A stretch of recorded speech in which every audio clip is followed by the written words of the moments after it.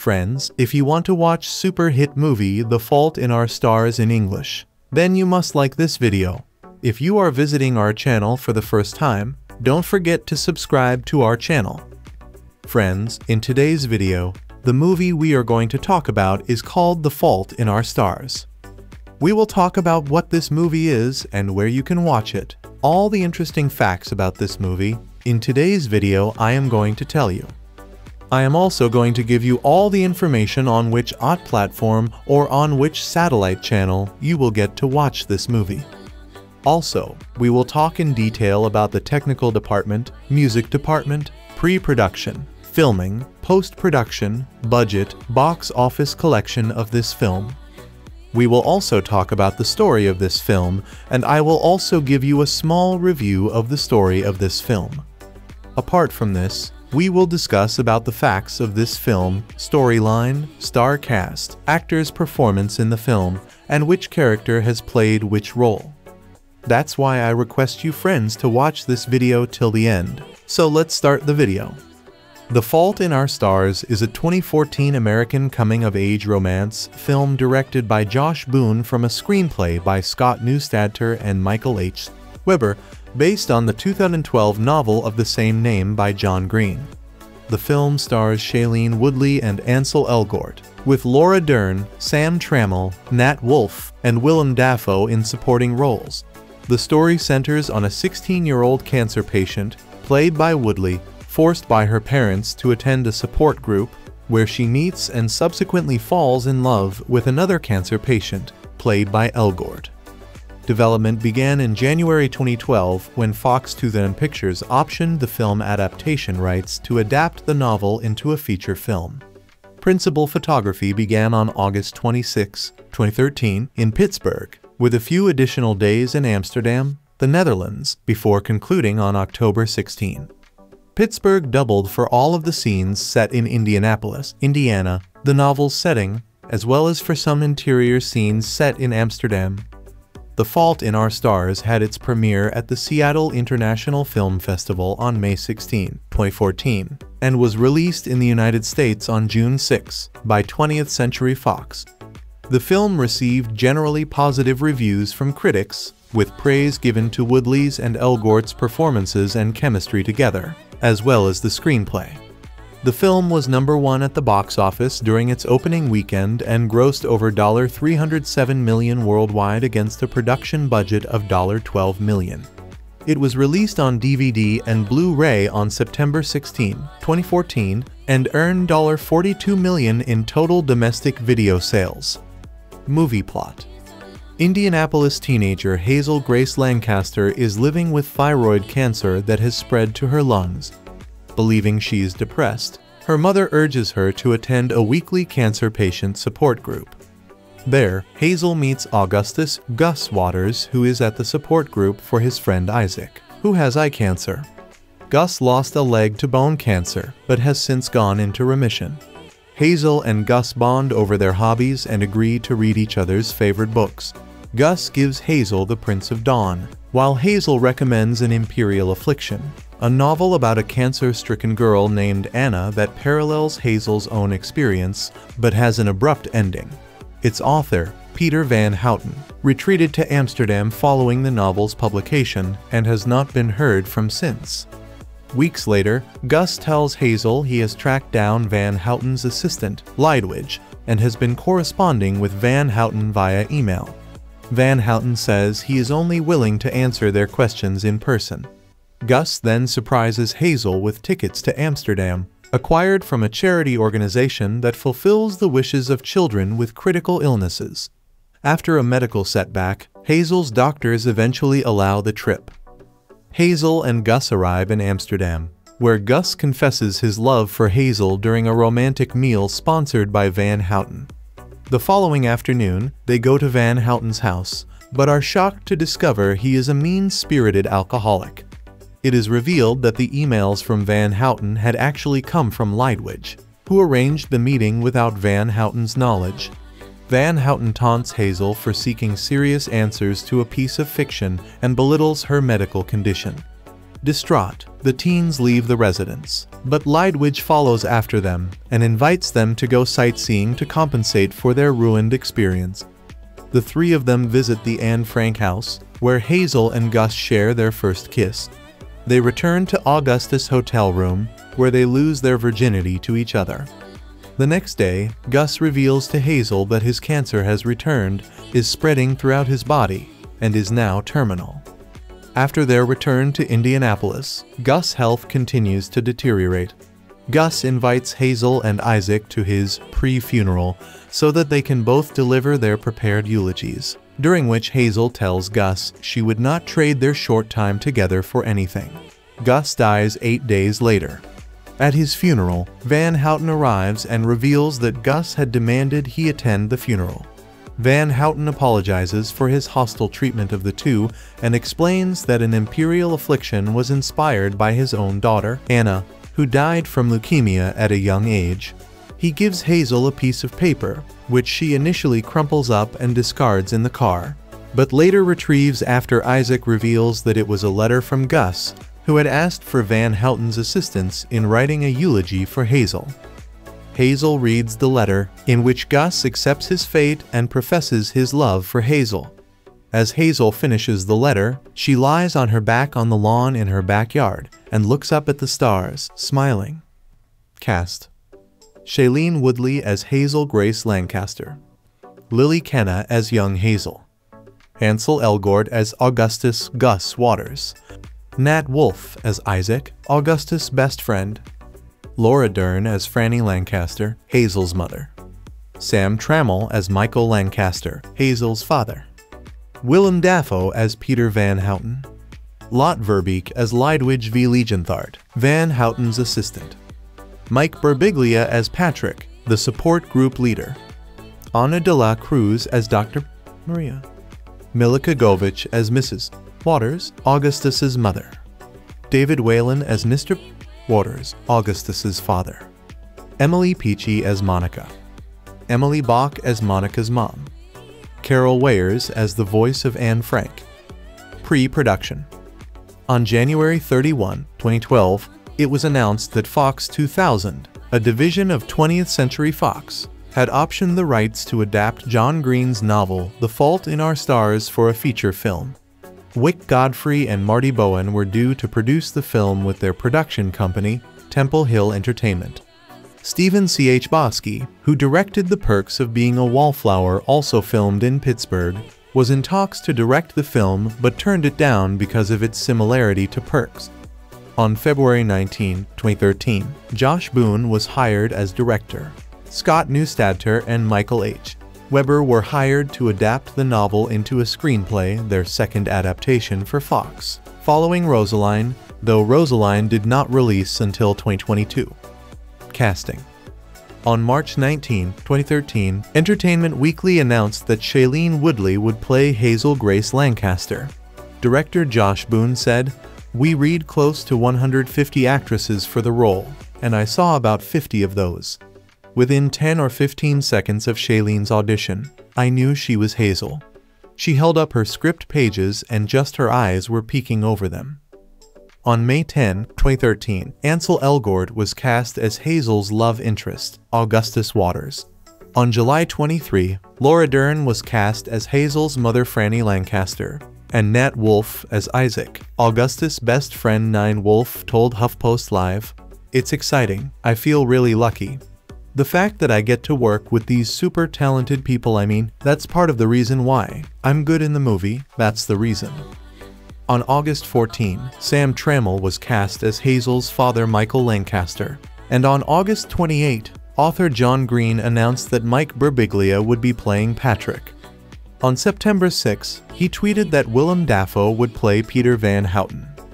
Prior to these announcements, author John Green had tweeted that he would be happy if Mae Whitman played Hazel, and in February 2013, there had been speculation that Shailene Woodley and Haley Steinfeld were among those being considered for the lead role.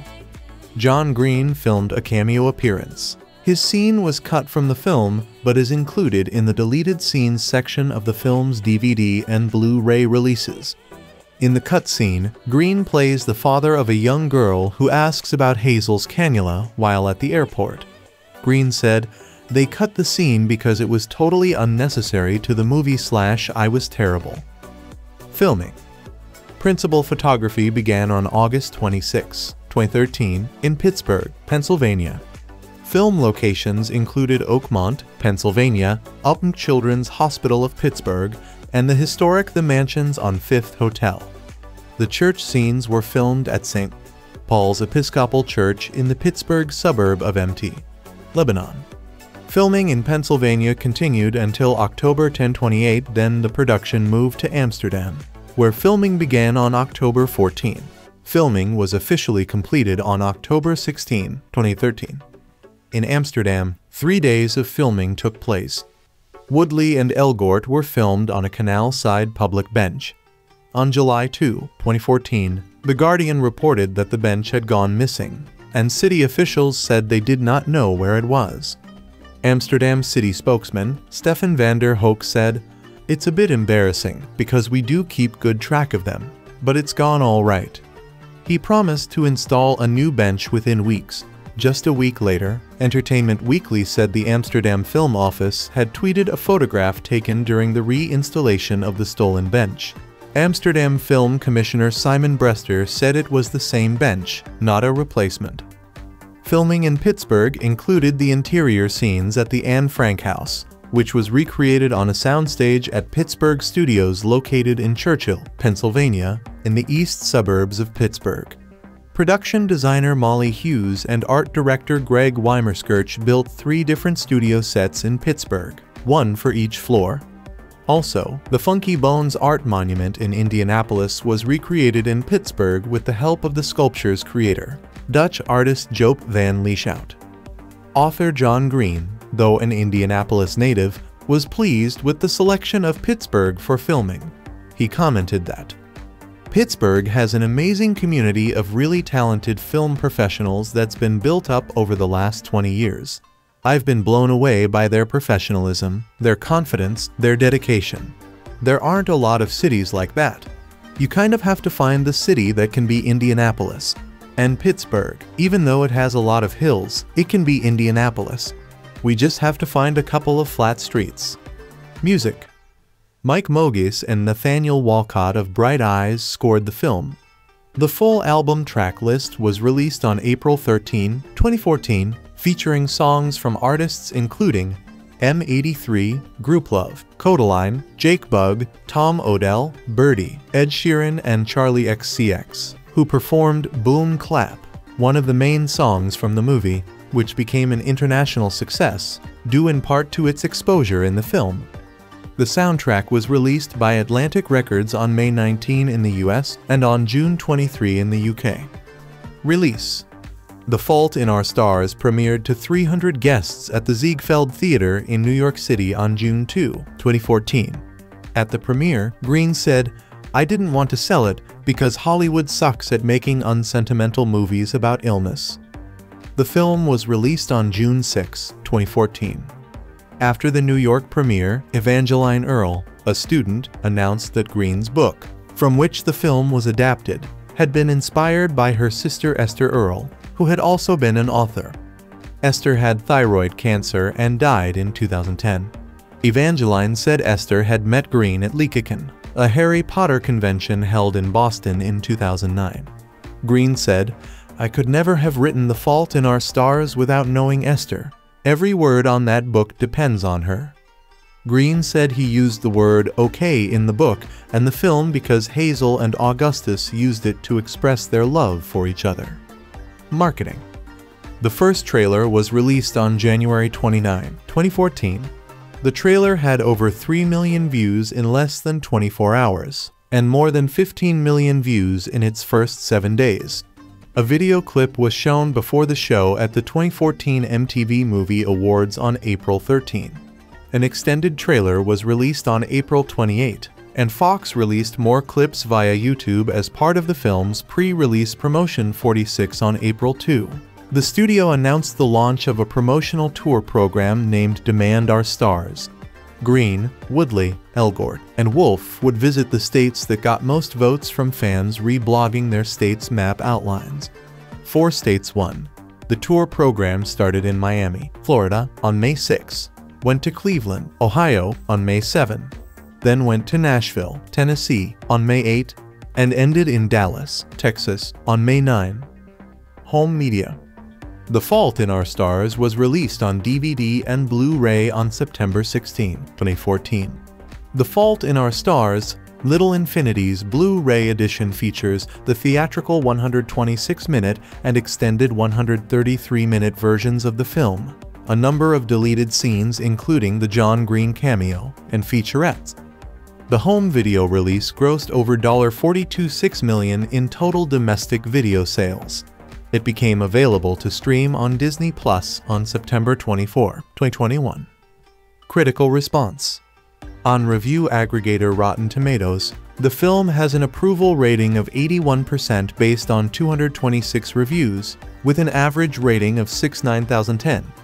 The site's critical consensus reads, "Wise, funny, and heartbreaking without resorting to exploitation. The Fault in Our Stars does right by its best-selling source material."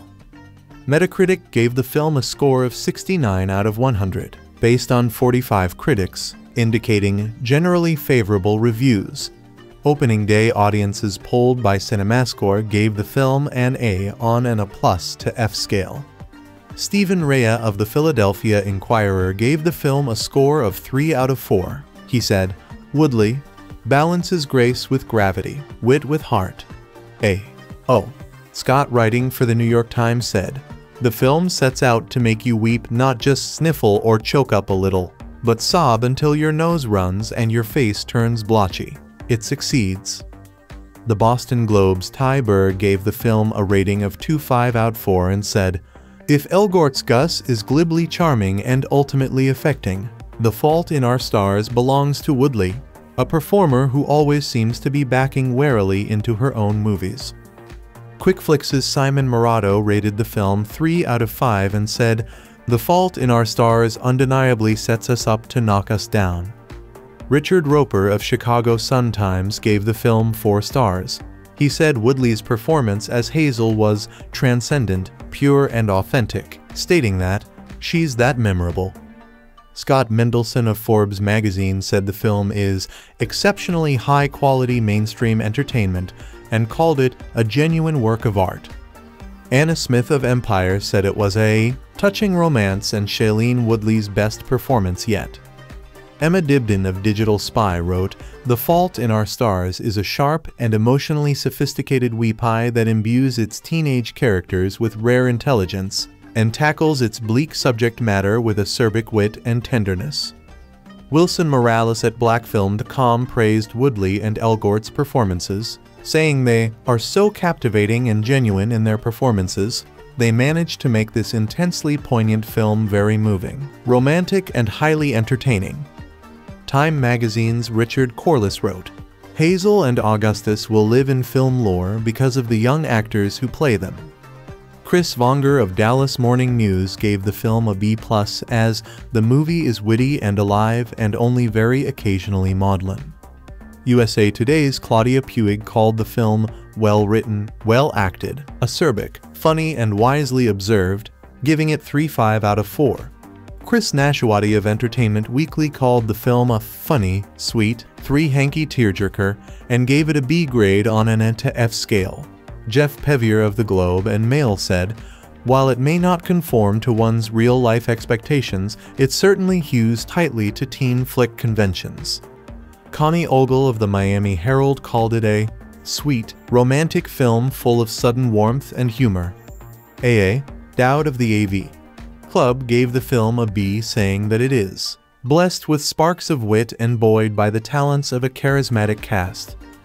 Peter Bradshaw of The Guardian gave the film a negative review, likening it to being mugged by a professional whose skills in mixed martial arts you can't help but notice and appreciate, even as you are savagely beaten, then dragged upright, bruised and bleeding, and forced to watch as your assailant gives fully 45% of your money to charity. Christy Lemire, writing for Roger Ebert's website, gave it 2 stars out of 4 and criticized the film for being emotionally inert, despite its many moments that are meant to put a lump in our throats. Lemire criticized Elgort's performance and praised Woodley's abiding, disarming naturalism.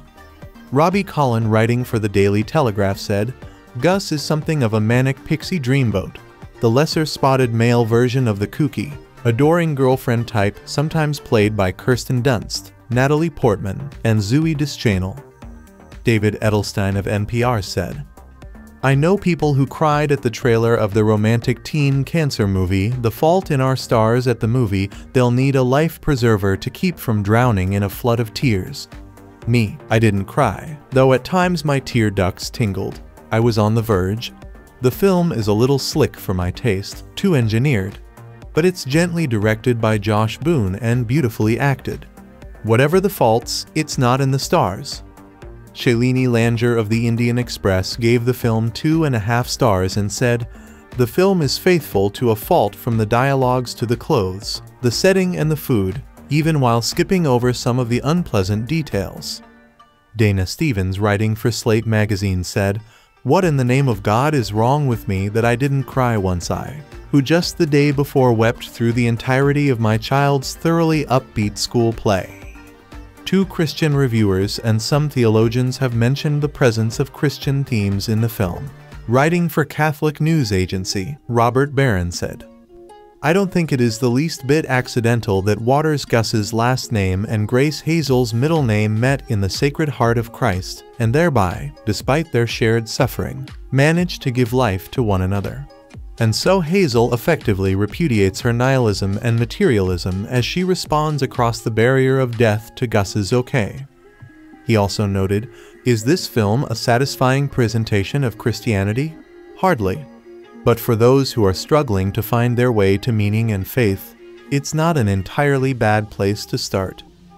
The film's studio, 20th Century Fox, mounted an unsuccessful campaign to have Shailene Woodley nominated for the Academy Award for Best Actress, as well as the film's adapted screenplay.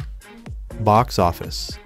The Fault in Our Stars earned $124.9 million in North America and $182.3 million in other countries, for a worldwide total of $372 million against a production budget of $12 million. In North America, the film's income received a boost from The Night Before Our Stars, a premium-priced event for which tickets sold for up to $25. The event included a screening of the film and a simulcast question-and-answer session with cast and crew, including Woodley, Elgort, Wolff, and Green. The film earned $82 million from Thursday night showings and $26.1 million on its opening day. During its opening weekend, the film earned $48 at 2,573 from 3,173 theaters at an average of $15,128 per theater, making it number 1 in North America. At locations outside North America, The Fault in Our Stars earned $16.59 million from 2,892 screens in 17 markets in its opening weekend, placing at number 4 behind Edge of Tomorrow $81 million, Maleficent $61.7 million, and X-Men: Days of Future Past $41.1 million. Brazil, Mexico, and Australia generated the highest income with $58 million, $38 million, and $37 million respectively. The following week, the film earned $16.1 million from 40 markets, remaining at number 4 again. The Fault in Our Stars movie review. It should be agonizing, this tale of doomed love between cancer-stricken teens. It should be passionate, engrossing, suspenseful. Something even unabashed melodrama would have been appropriate, given the subject matter. Instead, the film version of the best-selling novel, The Fault in Our Stars, feels emotionally inert, despite its many moments that are meant to put a lump in our throats. Perhaps it's trying so hard to bludgeon us over the head and make us feel deeply that the result is numbing instead. There's something just off about it for the vast majority of the time, an awkwardness to the staging, framing and pacing in director Josh Boone's adaptation of author John Green's tear-jerking, young adult phenomenon, and a need to spell everything out. So much of what worked on the page and made Green's writing so lively and engaging gets lost in translation and feels uncomfortably precocious when actual people actually say his words out loud. Screenwriters Scott Neustadter and Michael H. Weber, who also wrote the romantic charmers 500 Days of Summer and The Spectacular Now, remained very faithful to the book, which should make the core tween-teen fan base happy. Okay. There's a specificity to Green's language. His characters are hyper-verbal, self-aware, and fiercely biting in the tradition of Heathers and Clueless. They know all too well that pop culture depicts cancer, especially young people with cancer, in a mawkish manner that they refuse to accept as they regard their own conditions. But while the flip, jaunty verbosity they use as a shield produces some pleasingly acerbic humor, it often feels forced and false in this setting. Still, Shailene Woodley's abiding, disarming naturalism consistently keeps you engaged. She just doesn't hit a false note. Following winning turns in the indie dramas The Descendants and The Spectacular Now, and the blockbuster Divergent, Woodley continues to cement her accessible and likable on-screen persona. Her work is so strong, it makes you wish she had a better performance to play off of to create the sparky chemistry at the heart of this story. Woodley stars as Hazel Grace Lancaster, a 16-year-old Indianapolis girl who's diagnosed with cancer at 13. It weakens her lungs, forcing her to drag an oxygen tank behind her wherever she goes and to stop to rest after climbing a flight of stairs. While her situation looked bleak a few years ago, participation in a new drug trial has prolonged her life for an indefinite amount of time. Her parents Laura Dern and Sam Trammell, with whom she shares some lovely, honest moments, try not to hover over their daughter as she attempts to maintain some vague semblance of teenage life, and they even share her fondness for using dark humor to diffuse difficult moments. Mom insists that Hazel attends weekly cancer support group meetings where comedian Mike Birbiglia is the amusingly earnest leader. There, she meets the handsome and equally loquacious Augustus Waters Ansel Elgort, who coincidentally played Woodley's brother earlier this year in Divergent.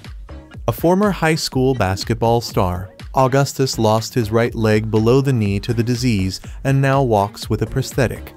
In Hazel, he immediately recognizes a kindred spirit, a quick-witted smart-ass who can't take any of the feel-good platitudes seriously. While Woodley navigates the complexity of Green's dialogue with ease, Elgort seems stiff and uncomfortable by comparison. His character is meant to be a bit pompous and formal in the beginning, but instead comes off as nervous, and even seems to be rushing or slurring his lines at times. Elgort is boyishly handsome in a way that's distractingly reminiscent of Love Story-era Ryan O'Neal, actually, but never quite radiates the charisma required to keep up with Woodley. Their pairing feels like a missed opportunity. Hazel and Augustus' shared love of reading inspires a trip to Amsterdam to seek out the reclusive writer of Hazel's favorite novel, the fictitious An Imperial Affliction, which also happens to be about a young woman living with cancer. Willem Dafoe brings a jolt of creepiness to the role of the alcohol-addled author, a rare sensation in a film that too often feels tidy. Their visit also sets the stage for the oddest scene of all in both the book and the film when Hazel and Augustus share their first kiss before an applauding crowd of tourists in the attic of Anne Frank's house. Yeesh. Yet we know this bliss can't last. And so, The Fault in Our Stars descends into major hanky territory with an overpowering assist from a nearly omnipresent soundtrack of wistful alt-rock tunes that tell us what to feel, and when, and how much. I will happily admit to having tears stream down my face during the third act of Green's book, but alas, did not get choked up here. Theoretically, these iconoclasts wouldn't want their story to be told in such obvious and heavy-handed fashion. To borrow their favorite line from Hazel's favorite book, pain demands to be felt. Cancer is usually treated as a battle. Words like fight and survive are used. We use these violent words because cancer causes pain and death. Words like humor and love rarely enter the conversation unless they're provided in the most mawkish context. These words want to turn a blind eye to suffering and instead dance around in sunshine and rainbows while tumors metastasize and organs fail. Josh Boone's The Fault in Our Stars attempts to embrace the positive by smirking right back at cancer. It turns cancer into a club where only members know how to truly live, and that life on the inside has a unique set of values. Although the movie can sometimes get lost in its fluffy fatalism, The Fault in Our Stars still manages to tug at the heartstrings thanks largely to the mature, charming, shining performances from its lead actors. Hazel Shailene Woodley is a terminal cancer patient who reluctantly attends a cancer survivors support group. There she meets the incredibly charming, confident, and handsome Augustus Gus Waters Ansel Elgort, whose cancer is in remission after having his leg amputated the year before. He quickly sweeps Hazel off her feet, and the two teenagers bond over understanding the cancer community, the near brushes with death, and a unique perspective on the absurdity of life. As their romance grows, Hazel must grapple with her feelings for Augustus and her fears about how her death might affect the loved ones she leaves behind. Boone quickly establishes his film as a rejection of sappy cancer stories by having Hazel's opening narration call out these kinds of movies, and then launch into the reality of life as a young person with cancer. But the real opening salvo comes when we meet the support group's leader, Patrick Mike Birbiglia, a well-meaning buffoon who tries to put a happy, sing-song tune on having cancer. It's a sign that it's okay to laugh in a movie where young people are slowly dying, and that there is appropriate comedy other than gallows humor. But The Fault in Our Stars never wants to be cynical, and that's where Gus comes in. Gus is, in some senses, a manic pixie dream boy, a dreamboat who can confidently tell a girl he just met that he's using a metaphor when he holds an unlit cigarette between his lips because it doesn't have the power to kill him unless he lights it. It's either one step shy or one step beyond telling someone to marvel at your forced affectation. Gus also always knows the right thing to say. He's rarely vulnerable, and his whole purpose is to get Hazel to come out of her shell and realize the value of life, no matter how short it may be. But damn it, Elgort is too damn charming. In John Green's novel, Gus' charm is met by Hazel's wariness. The book is from her point of view, so her inner resistance counterbalances his outer whimsy. In the movie, Hazel's narration is limited, and so we're given no choice but to completely give in to Gus' personality. We have to fall for Gus like Hazel does, and Elgort makes it easy. His comic timing is excellent, his smile is so easy, and there's just enough of an aw shucks attitude to temper the character's precociousness. He also has a perfect partner in the immensely talented Woodley. It would have been easy for Woodley to lapse into a retread of her character Amy from the spectacular, now shy, sheltered girl who falls for an outgoing, confident guy. But Hazel, although she shares some of Amy's circumstances, feels like a completely different person. She possesses the knowingness of someone who's had to grow up too fast because her life could be cut short. Her trepidation comes not from being sheltered as much as it comes from a constant reminder of her own mortality, symbolized by the oxygen container she drags around since her lungs are weak. Even though Woodley's 22 years old, there's no actress better at playing real teenagers. And yet the movie always feels like it's skipping across the surface.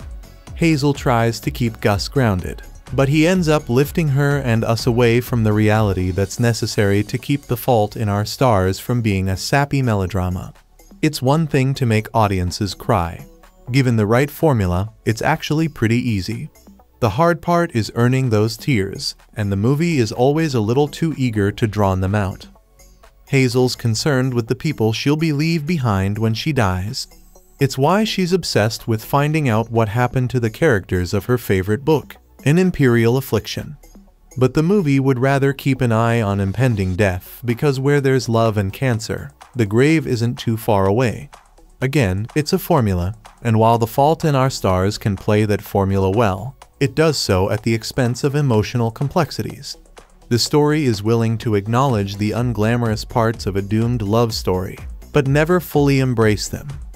Instead, the movie will occasionally get up in the grand gestures at the cost of reality. In one terribly ill-conceived scene, the story attempts to be life-affirming as Hazel and Gus kiss inside the Anne Frank's house. I can understand the rationale behind the scene. Anne Frank died young, and so two young people in love shouldn't waste a moment expressing that love. But it's a bit much to do it inside a solemn location like Anne Frank's house. That's about one step away from making out in a Holocaust museum. The scene becomes even more jarring when the other visitors applaud the young couple's public display of affection. The Fault in Our Stars doesn't want to romanticize cancer, but it does have a tendency to fall in love with romance. When Gus asks Hazel what her story is, and she begins to launch into an explanation about her diagnosis, he stops her and says, "Not your cancer story, your real story." The movie feints at truthfulness even though it occasionally flirts with becoming painfully twee. It wants to paint these two teenagers as real people, but the only real one is Hazel. The other is a dream, but the combination works. One side is grounded and the other uplifting. And while it may not fully embrace the truthfulness Hazel claims at the beginning, it weighs enough to put a lump in our throats. Other information about this film. Though it's correctly categorized as a teen romance, The Fault in Our Stars is above all a movie about cancer. Cancer provides the butt of the film's most caustic jokes, provides the magnetic pull that first draws its star-crossed couple together, and provides the power with which the story eventually starts to squeeze its viewers' tear ducts like water balloons in a pressure cooker. As such, it walks a knife's edge between heart-on-sleeve sensitivity and crass exploitation for its entire running time, and the fact that it largely stays on the right side of that divide has to mark it as a success. Soulfully acted, especially by a never-better Shailene Woodley, and several degrees smarter than most films aimed at teenagers, this Fox melodrama ought to strike a resonant chord with young audiences.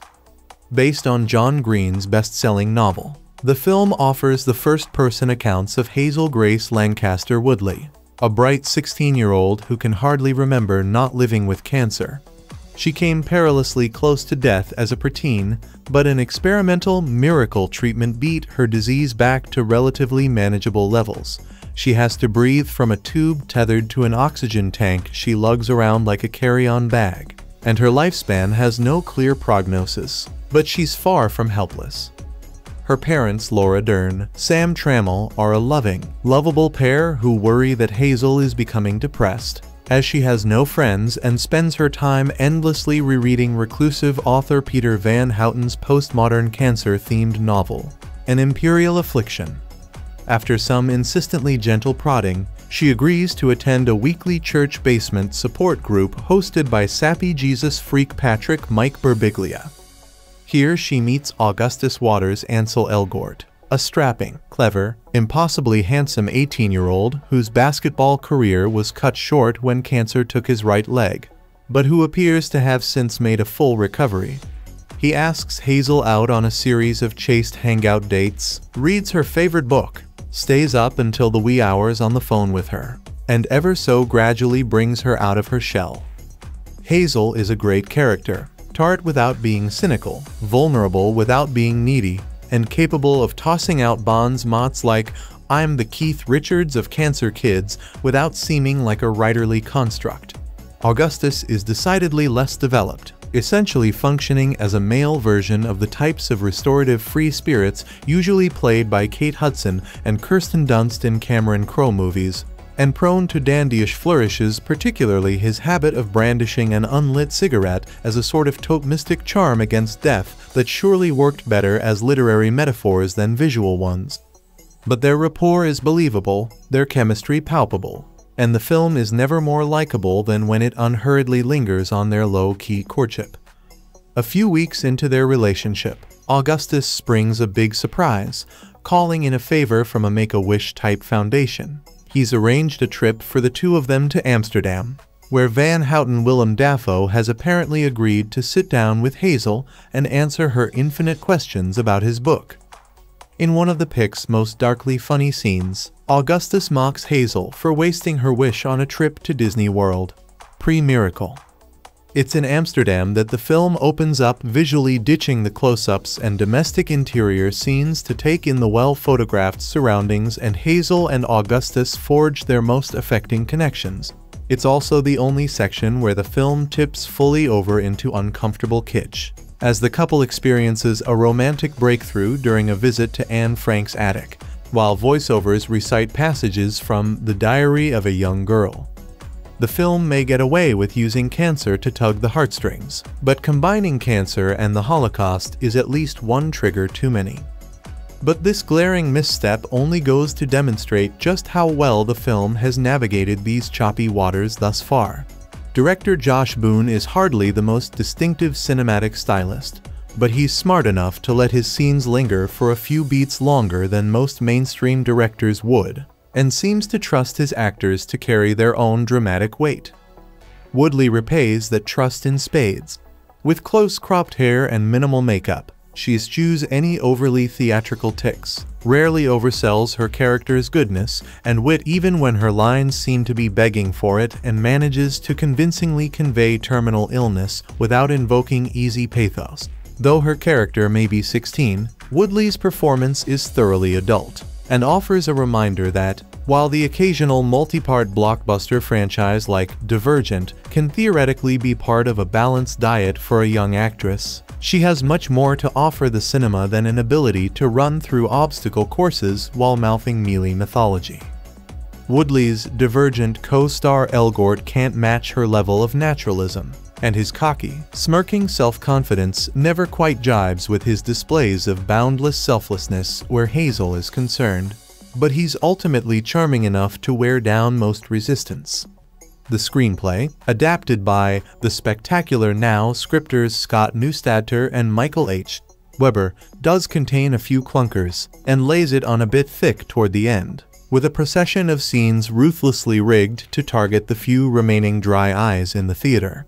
But on the whole, the scribes give their audience a good deal of credit, looping in some interesting references to neuroethics and calculus without over-explaining or dumbing them down. Positive elements. Death hangs over The Fault in Our Stars like the stars themselves, permeating every character and every interaction. And yet, in the midst of mortality, we see at least a sliver of something alive. Even in pain, hope can be found, we're told. Even in disappointment, meaning comes. Loving someone, truly, through severe sickness, isn't easy. We see others fail under the pressure. But no matter what circumstances bring, Gus and Hazel care for each other throughout, often giving something of themselves in the process. They're both heroic characters in their own ways, facing disease and circumstance with as much grace and courage as they can muster. Hazel's last few years have been something of a living sacrifice as she tries to cushion the blow of the inevitable pain that's coming for her parents. Gus wants to live a life of meaning, one filled with adventure and importance, so that when he does go, he's known and loved by millions. There's a little merit in both of those strategies. But when Gus and Hazel get together, they get a better sense of what the beauty of life is really about. Hazel moves beyond responsibility and finds joy in her difficult life. And when she learns that, should she die, her parents won't die with her, that they're making plans for a life without her, she treats it as the best of gifts. The idea that she won't necessarily destroy everyone around her. And Gus, through Hazel, comes to understand that it's not so critical to be loved by throngs, as long as you've loved by and have changed the lives of a few, or even just one. Hazel finds solace while visiting the house of Anne Frank, the diary-writing Jewish girl killed in the Nazi Holocaust. Where there is hope, there is life, we hear Anne's words playing in the background. Think of all the beauty in everything around you, and be happy. Unlike most teenage love stories, parents come across pretty well here. While Hazel and her folks have their moments of tension, there's no question about how much they love one another. Spiritual elements. Hazel's support group takes place in the basement of an Episcopal church and is led by a cancer survivor who's a fervent and, in Hazel's eyes, goofy Christian. He sings a song that includes the words, "Christ is your friend, and he'll be there to the end." And he rolls out a carpet depicting the Savior, telling participants standing on it that they're literally in the heart of Jesus. As the story proceeds, then, the idea of literally being in the heart of Jesus, when they're literally in a church basement, is sometimes mocked. Christianity is treated more reverentially during a funeral, wherein a priest reads Psalm 23 and people say a prayer. Still, a much-loathed antagonist crashes the funeral and lets loose a quip about having to fake pray. Both Hazel and Gus think a lot about what might come after death. Gus fears oblivion in this life while hanging on to a belief in at least some sort of afterlife, saying he wants to crash his own funeral as a ghost. Hazel's more cynical, telling Gus she doesn't believe in angels, but she may believe in God, and while she'd like to believe in an afterlife, she'd need more proof first. Someone suggests that her life has no meaning and her disease is a failed experiment in mutation. Sexual content. 18-year-old Gus and 17-year-old Hazel are attracted to each other from the beginning, and while Hazel tries to keep him at arm's length for a while, their platonic relationship goes kablooey in Amsterdam. The two share a tender kiss in Anne Frank's house. Then they tumble into Gus' hotel room and have sex. The scene shows Hazel and Gus taking off each other's shirts, and she undoes her bra. We see her from the back. They caress and kiss as they give in to their passion. Afterwards, both are seen mostly naked, with the sheet covering only the most critical body parts. And it's worth noting that much is made of Gus' previously virginal condition, and that this union is seen as the perfect end to it. The couple cuddles and kisses elsewhere. Gus' friend Isaac makes out with his girlfriend in a parking lot, and we see him meeting her clothed breast. Later, Isaac, who has lost both eyes to cancer, comments on the size of another girl's breasts. "I'm blind, but I'm not that blind," he says. We see Hazel's mom wearing just a bath towel. Hazel cracks a joke about getting herpes. Violent content. Grief and anger cause Isaac to egg his ex's house and car with lots of help from Gus and Hazel, also to demolish with permission some of Gus' sports trophies. Gus smashes a glass. Gus' favorite book is based on his favorite video game, One Filled. He admits, and we briefly see, with violence and blood. Cancer is a violent disease, and we see its ravages here. Someone dies from it. When Isaac, Hazel, and Gus are all together, Gus quips that they have 4 eyes, 5 legs, and 2.5 working sets of lungs between them. Crude or profane language. One very forceful F-word is used as a sexually derived insult. Also, a half-dozen words and a smattering of other bad words, including A, BCH, B-tard, and H. God's name is used as an expletive about 30 times, twice paired with DN. Drug and alcohol content. Gus clamps an unlit cigarette in his mouth as a metaphor, allowing the instrument of death to sit between his teeth, powerless. We see him with it throughout the story. He and Hazel are served champagne during a fancy dinner in Amsterdam where it's legal for 16-year-olds to drink adult beverages that contain less than 15% alcohol. Both teens are very enthusiastic about its taste, and Gus tells the waiter they'll need a bit more of it. They pop open another bottle during a sad picnic back in the States. It's clear that a man Gus and Hazel meet is an alcoholic. He asks his assistant to bring him another drink before he's even had breakfast, and he offers the kid scotch. We see him regularly taking swigs from a flask. Hazel jokes about getting a fake ID and taking pot. Other negative elements. We're asked to watch as someone is overcome with nausea. Conclusion. Apparently, the world is not a wish-granting factory, Gus says sadly. It's a truth we all know. Even we Christians, whom the movie portrays as fairly naive, see that all too well. We wish it was. We want our happily ever after endings, but we know that happiness on earth is fickle and fleeting. In The Fault in Our Stars, based on John Green's best-selling young adult novel, we find, indeed, that the stars haven't been especially kind to these two lovers. They don't have the time we'd wish for them, time to get jobs and have kids, to grow up and grow old. They've been given a finite number of days together, and even those days are filled with the looming problems and anxiety that cancer inevitably brings. And whenever it seems like something wonderful might finally happen, it goes awry. Each star they cling to, including each other, has a fault inside a scratch, a split. But even given such faulty stars, the two find joy and fulfillment. They have each other. They're loved. They live. Yes, maybe their days are built on borrowed time, but it's better than no time, and Hazel confesses that she's grateful for our little infinity. You don't get to choose if you get hurt in this world, Hazel says. But you do get to choose who hurts you. That's a strangely powerful statement, I think. Sadly, one fault Hazel and Gus share is that they don't always make the wisest of choices. They sleep together, and they prefer to see themselves as pawns of the stars, not beloved by those stars' creator. This isn't an anti-Christian film, exactly, just spiritually uncertain. Nor is it saturated in sex or depravity. This isn't a bad movie, really. In many ways, it's quite good.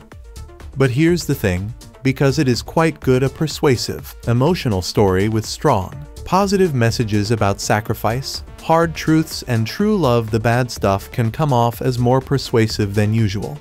It's harder to see a loving God yourself when the characters you grow to care about can't or won't. It's harder to object to premarital sex while weepily watching Hazel and Gus, teens who might never get the chance to ever have sex again, get so much pleasure and fulfillment from it. The Fault in Our Stars is, I suppose, a little like its title. For all its sparkly power, it has scratches and splits. We know immediately when a movie like Noah drifts away from its moorings. But it's hard to see a film with crystal clear eyes when you're always dabbing them with a Kleenex. What you need to know.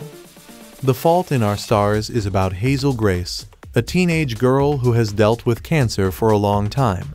But her hope is renewed when she meets a teenage boy named Augustus. Hazel has lived with cancer for years, but is stabilized by a new drug.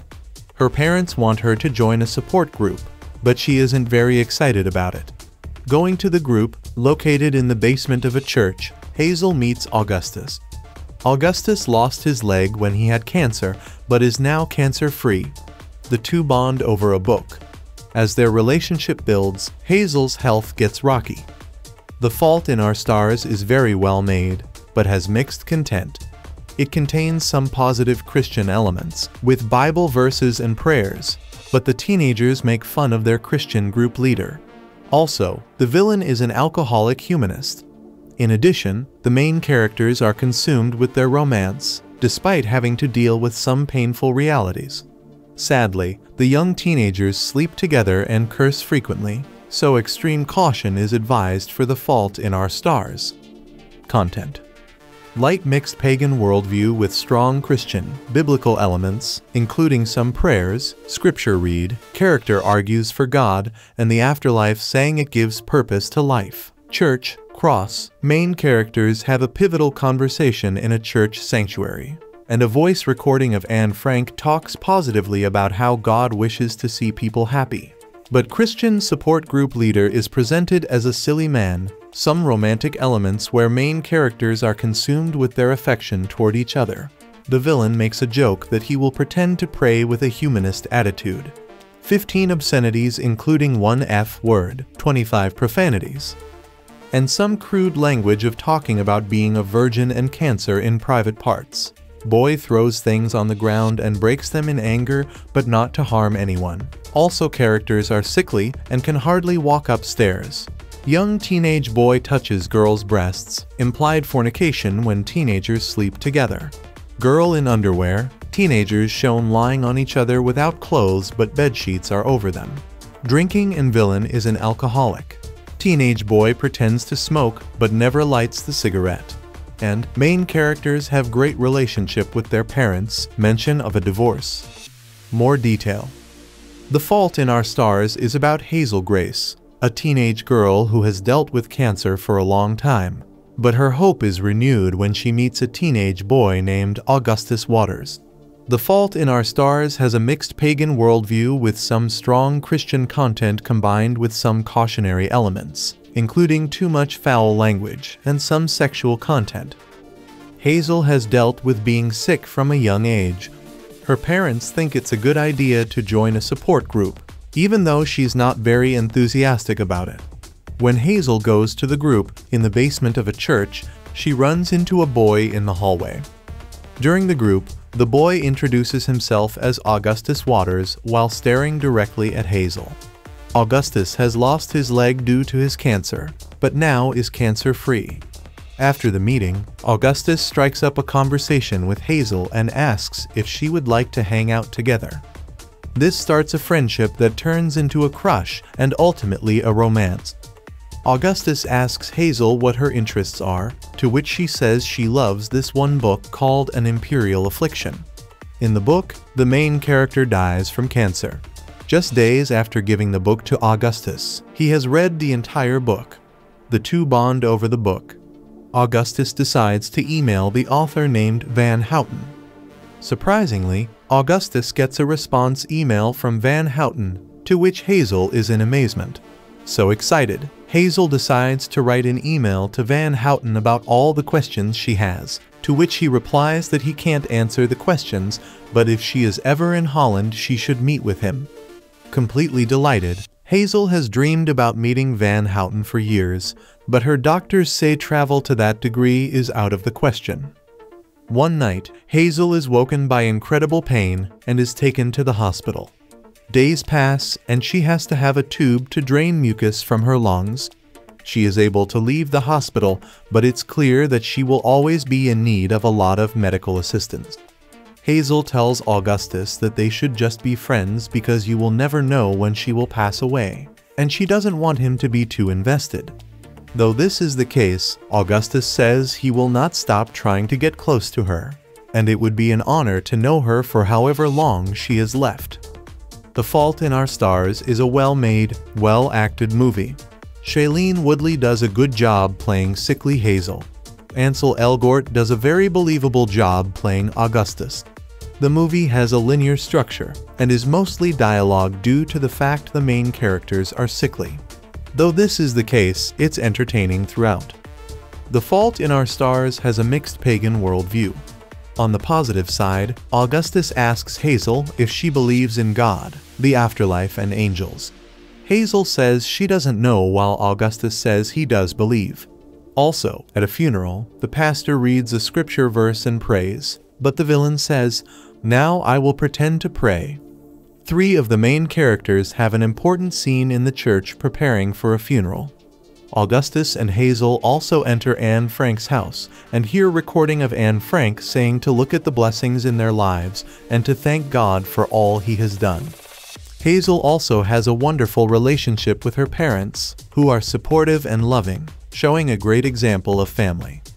At the same time, however, the children make fun of the Christian support group leader and the basement of the church. The main characters seem to be consumed with their romance, though they do have the realities of their pain from their sickness. Sadly, the teenagers sleep together and curse often. In the opening beats of The Fault in Our Stars, Shailene Woodley's Hazel explains that every sad story can be sweetened and softened with the magic of a Peter Gabriel song. But her particular tale of life, love, and cancer is in a movie, shimmering with a Hollywood happy ending. "This is the truth," Hazel says, telling a little white lie. Based on the acclaimed novel by John Green, The Fault in Our Stars evades teen romance tropes to embrace more mature conventions. Instead of surviving high school, Hazel struggles with lung and thyroid cancer. Her love life is an afterthought, until she meets the perfect guy. Cancer survivor Gus Ansel Elgort disrupts Hazel's malaise with an intoxicating carpe diem attitude. Fault's not a corny high school movie, but it's still dream fulfillment with a jet. 500 Days of Summer writers Scott Neustadter and Michael Weber and director Josh Boone indulge in whimsical fluff only to burn it down with grief. Cancer is their dramatic trump card. Tears will flow, one way or another. There's ambition to Fault in Our Stars. It's a movie that refuses to reduce its characters to patience biding time until death. Even teenagers at risk of keeling over without warning can live complex, emotional lives. Woodley's the perfect actress to match with Green's material. She can crawl out of bed with an oxygen tank in tow, the ramifications of her disease literally weighing her down, and lumber downstairs for toast, tea, and morning chit-chat with Ma Laura Dern and Pa True Blood's Sam Trammell.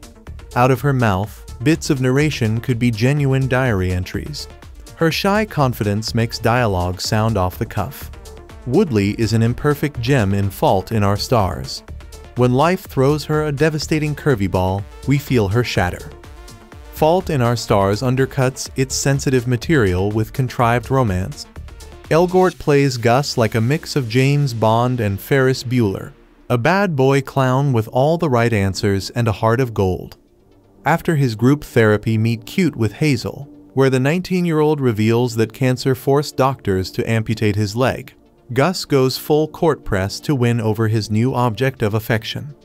His love at first sight is so aggressive, Boone's direction is so stiff, that it's almost like a thriller. When will Gus make his creepster move? Self-aggrandizing, dim, aware of his own physical attractiveness, and faux poetic Gus sucks on cigarettes without smoking them as a metaphor. You put the killing thing right between your teeth, but you don't give it the power to do its killing. Gus is the ultimate manic pixie dream boy. But too bright for this act, Hazel falls for him hook, line, and sinker. The look of Fault goes a long way in destroying the impact of its heavy material. Boone shoots Neustadter and Weber's playful script smothered in high-fructose corn syrup compared to the restraint displayed in the spectacular, now like a TV movie, squeaky clean, stagey, and backed with hand-picked indie tracks. A moratorium must be declared on M83's Wait as a replacement for actual introspection. To intensify their escalating relationship, Gus plays Make-A-Wish Foundation by helping Hazel connect with the author of her favorite book. This whisks the action from the burbs to Amsterdam, an enlivening tactic that may have worked in Green's book, but feels like an easy out on screen. The dreamy backdrop feels like an extension of Gus' suffocating charm. When the two finally share a kiss in the attic of Anne Frank's house, the surrounding tourists applause. All it's missing is the Peter Gabriel song. When cancer takes the stage, as all Chekhov's guns must, it does so with a thud. Fault in Our Stars accurately presents young people dealing with terminal illness, a slow-burning horror. Hearing Gas and Hazel discuss their mortality is like stepping into a room full of chopped onions. There's no holding the waterworks back. And yet it feels cheap in Boone's hands, like Fault's not earning its right to play that card after sloppy character building and a string of false promises. On top of Woodley's miracle work, the director's cast add the most value. Dern continues to prove herself one of the most stirring actresses working today. In one scene, all the challenges of raising a cancer-stricken daughter ripple across her face, silently screaming, "I'm lost." Nat Wolff, as another cancer patient who recently lost his eyes, adds humor and pathos to a romance in need of reality. Fault in Our Stars sells cancer as a physical hardship that turns people into ticking clocks. It wants to believe that love has its own theory of relativity, slowing down time as its sparks burn hotter. But the film can't stop looking ahead towards the inevitable. There's no luxuriating in Fault in Our Stars because only one half of the couple is human. Hazel lives in the moment. Gus lives in a dream. And that combo doesn't make for a movie that feels anything like The Truth.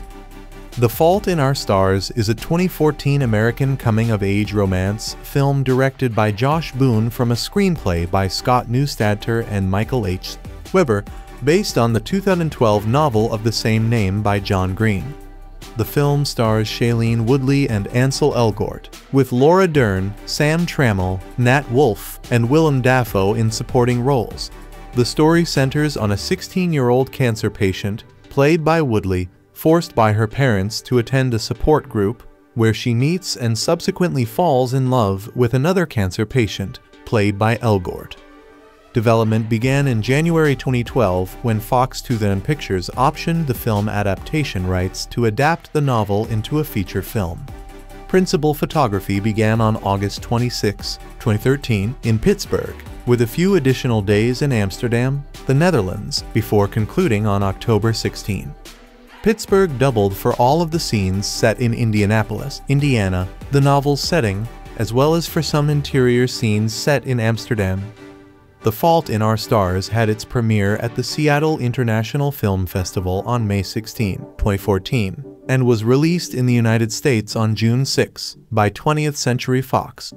The film received generally positive reviews from critics, with praise given to Woodley's and Elgort's performances and chemistry together, as well as the screenplay.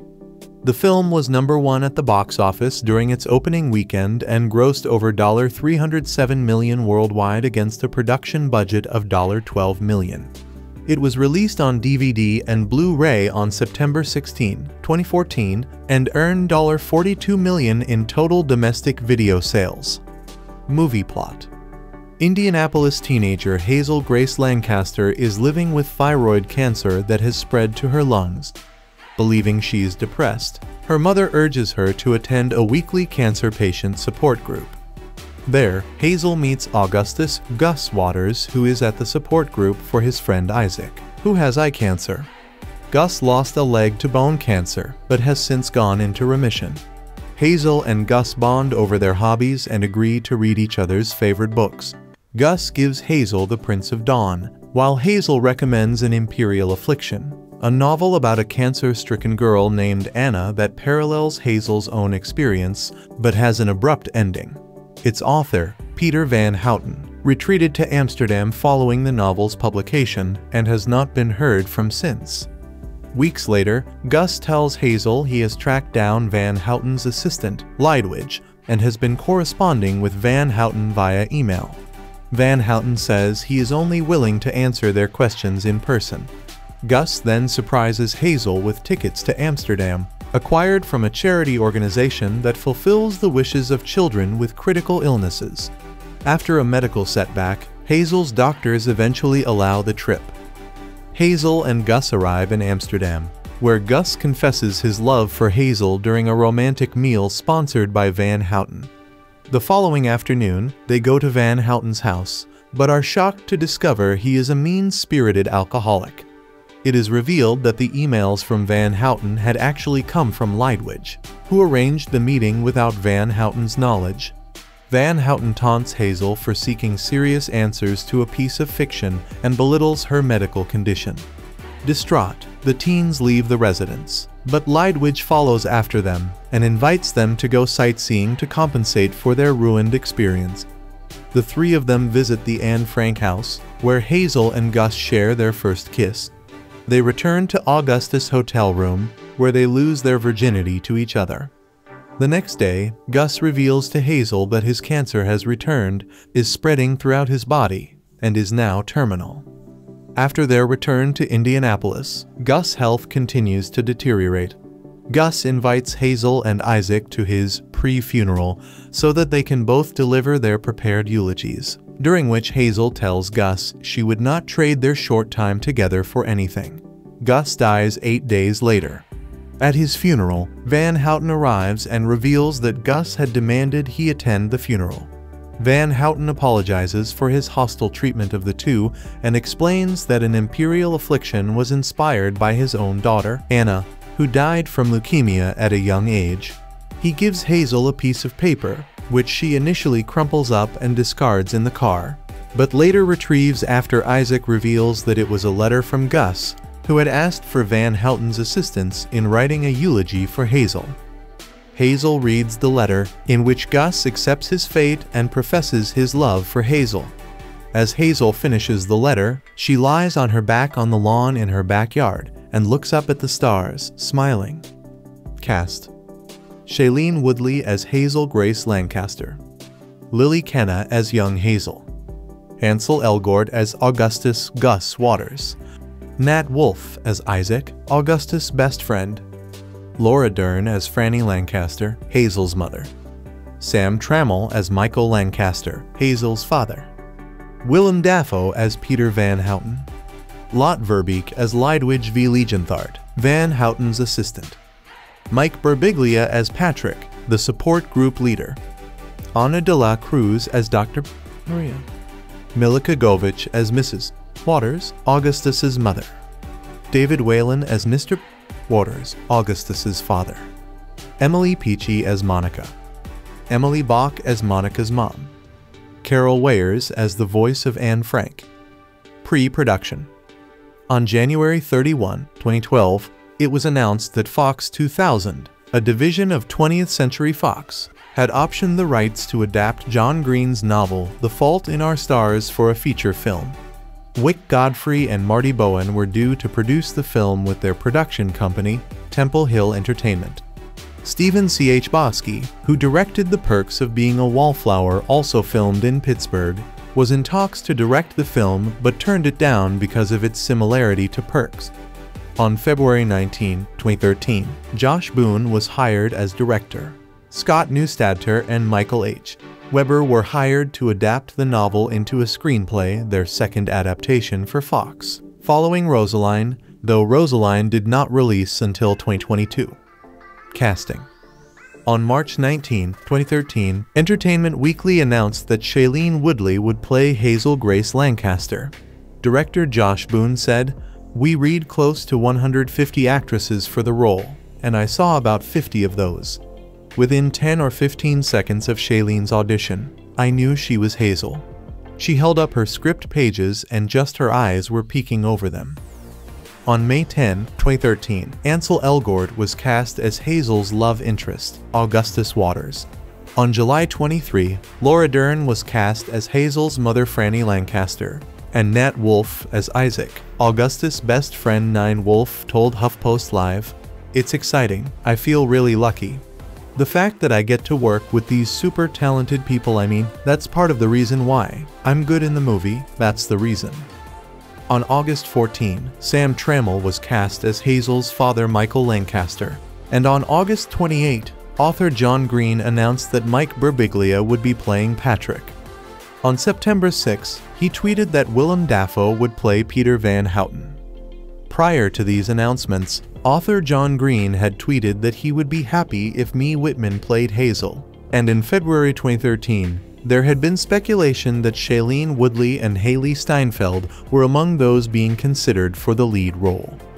John Green filmed a cameo appearance. His scene was cut from the film, but is included in the deleted scenes section of the film's DVD and Blu-ray releases. In the cut scene, Green plays the father of a young girl who asks about Hazel's cannula while at the airport. Green said, "They cut the scene because it was totally unnecessary to the movie / I was terrible." Filming. Principal photography began on August 26, 2013 in Pittsburgh, Pennsylvania. Film locations included Oakmont, Pennsylvania, Upton Children's Hospital of Pittsburgh, and the historic The Mansions on Fifth Hotel. The church scenes were filmed at St. Paul's Episcopal Church in the Pittsburgh suburb of Mt. Lebanon.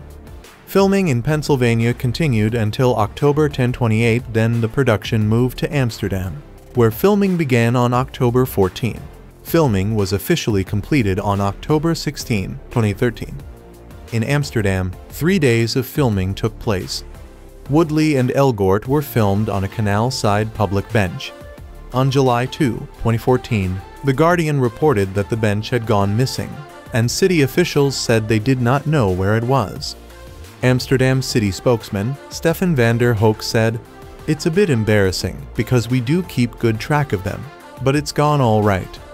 He promised to install a new bench within weeks. Just a week later, Entertainment Weekly said the Amsterdam Film Office had tweeted a photograph taken during the re-installation of the stolen bench.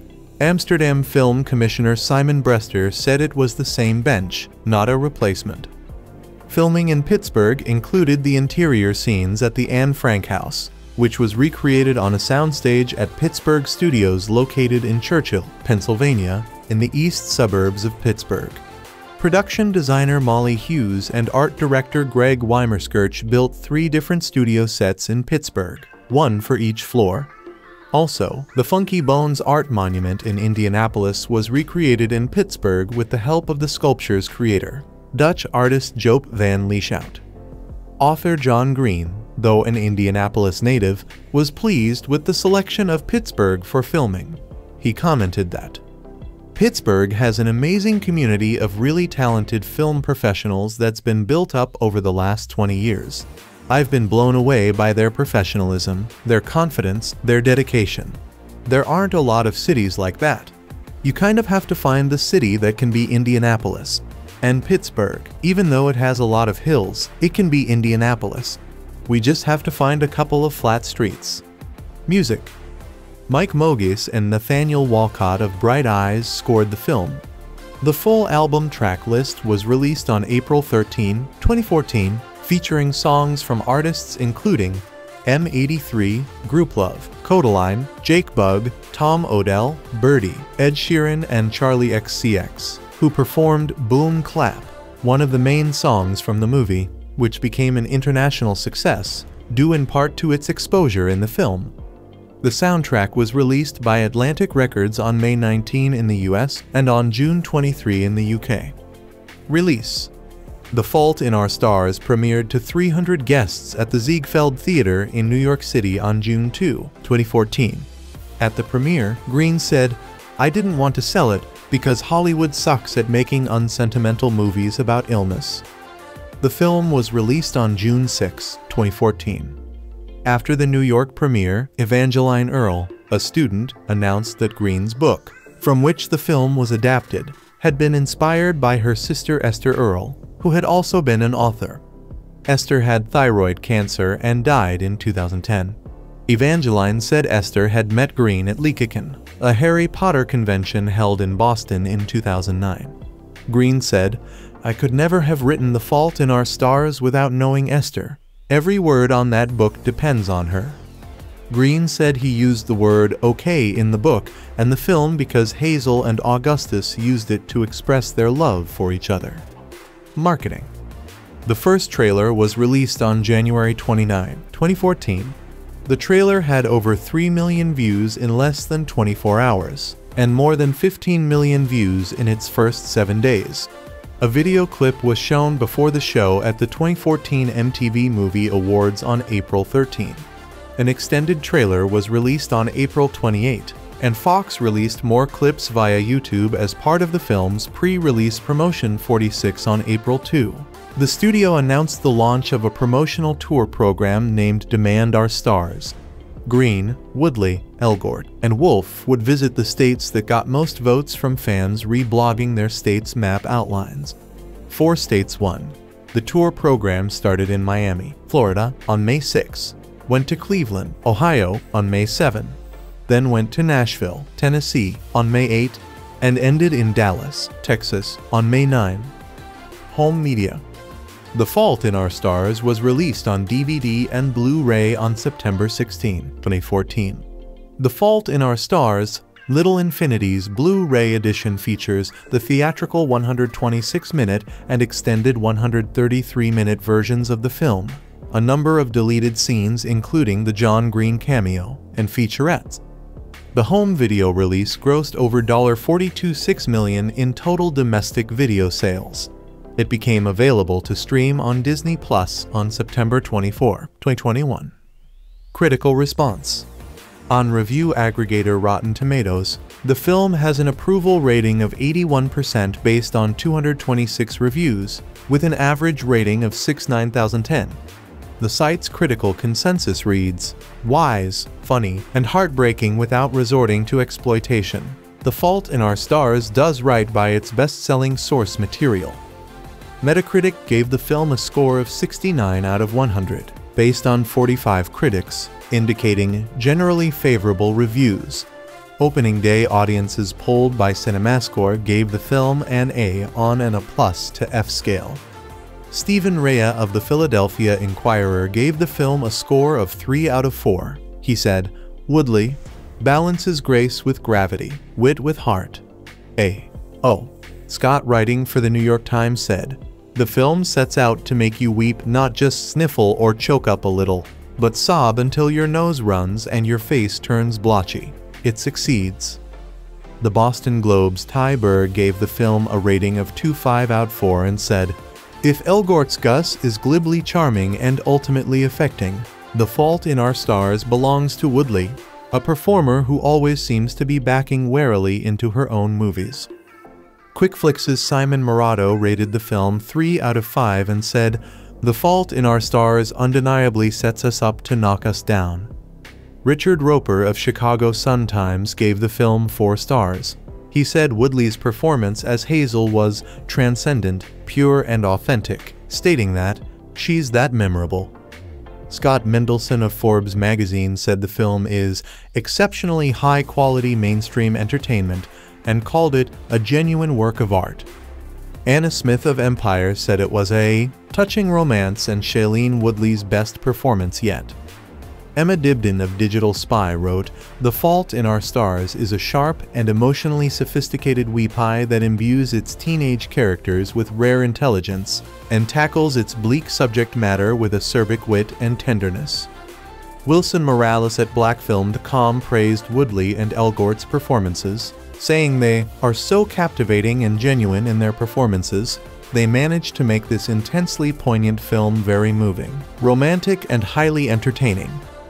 Time magazine's Richard Corliss wrote, "Hazel and Augustus will live in film lore because of the young actors who play them." Chris Vonger of Dallas Morning News gave the film a B+ as the movie is witty and alive and only very occasionally maudlin.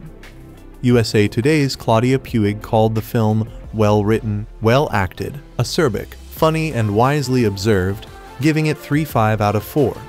Chris Nashawati of Entertainment Weekly called the film a funny, sweet, 3-hanky tearjerker and gave it a B grade on an N to F scale.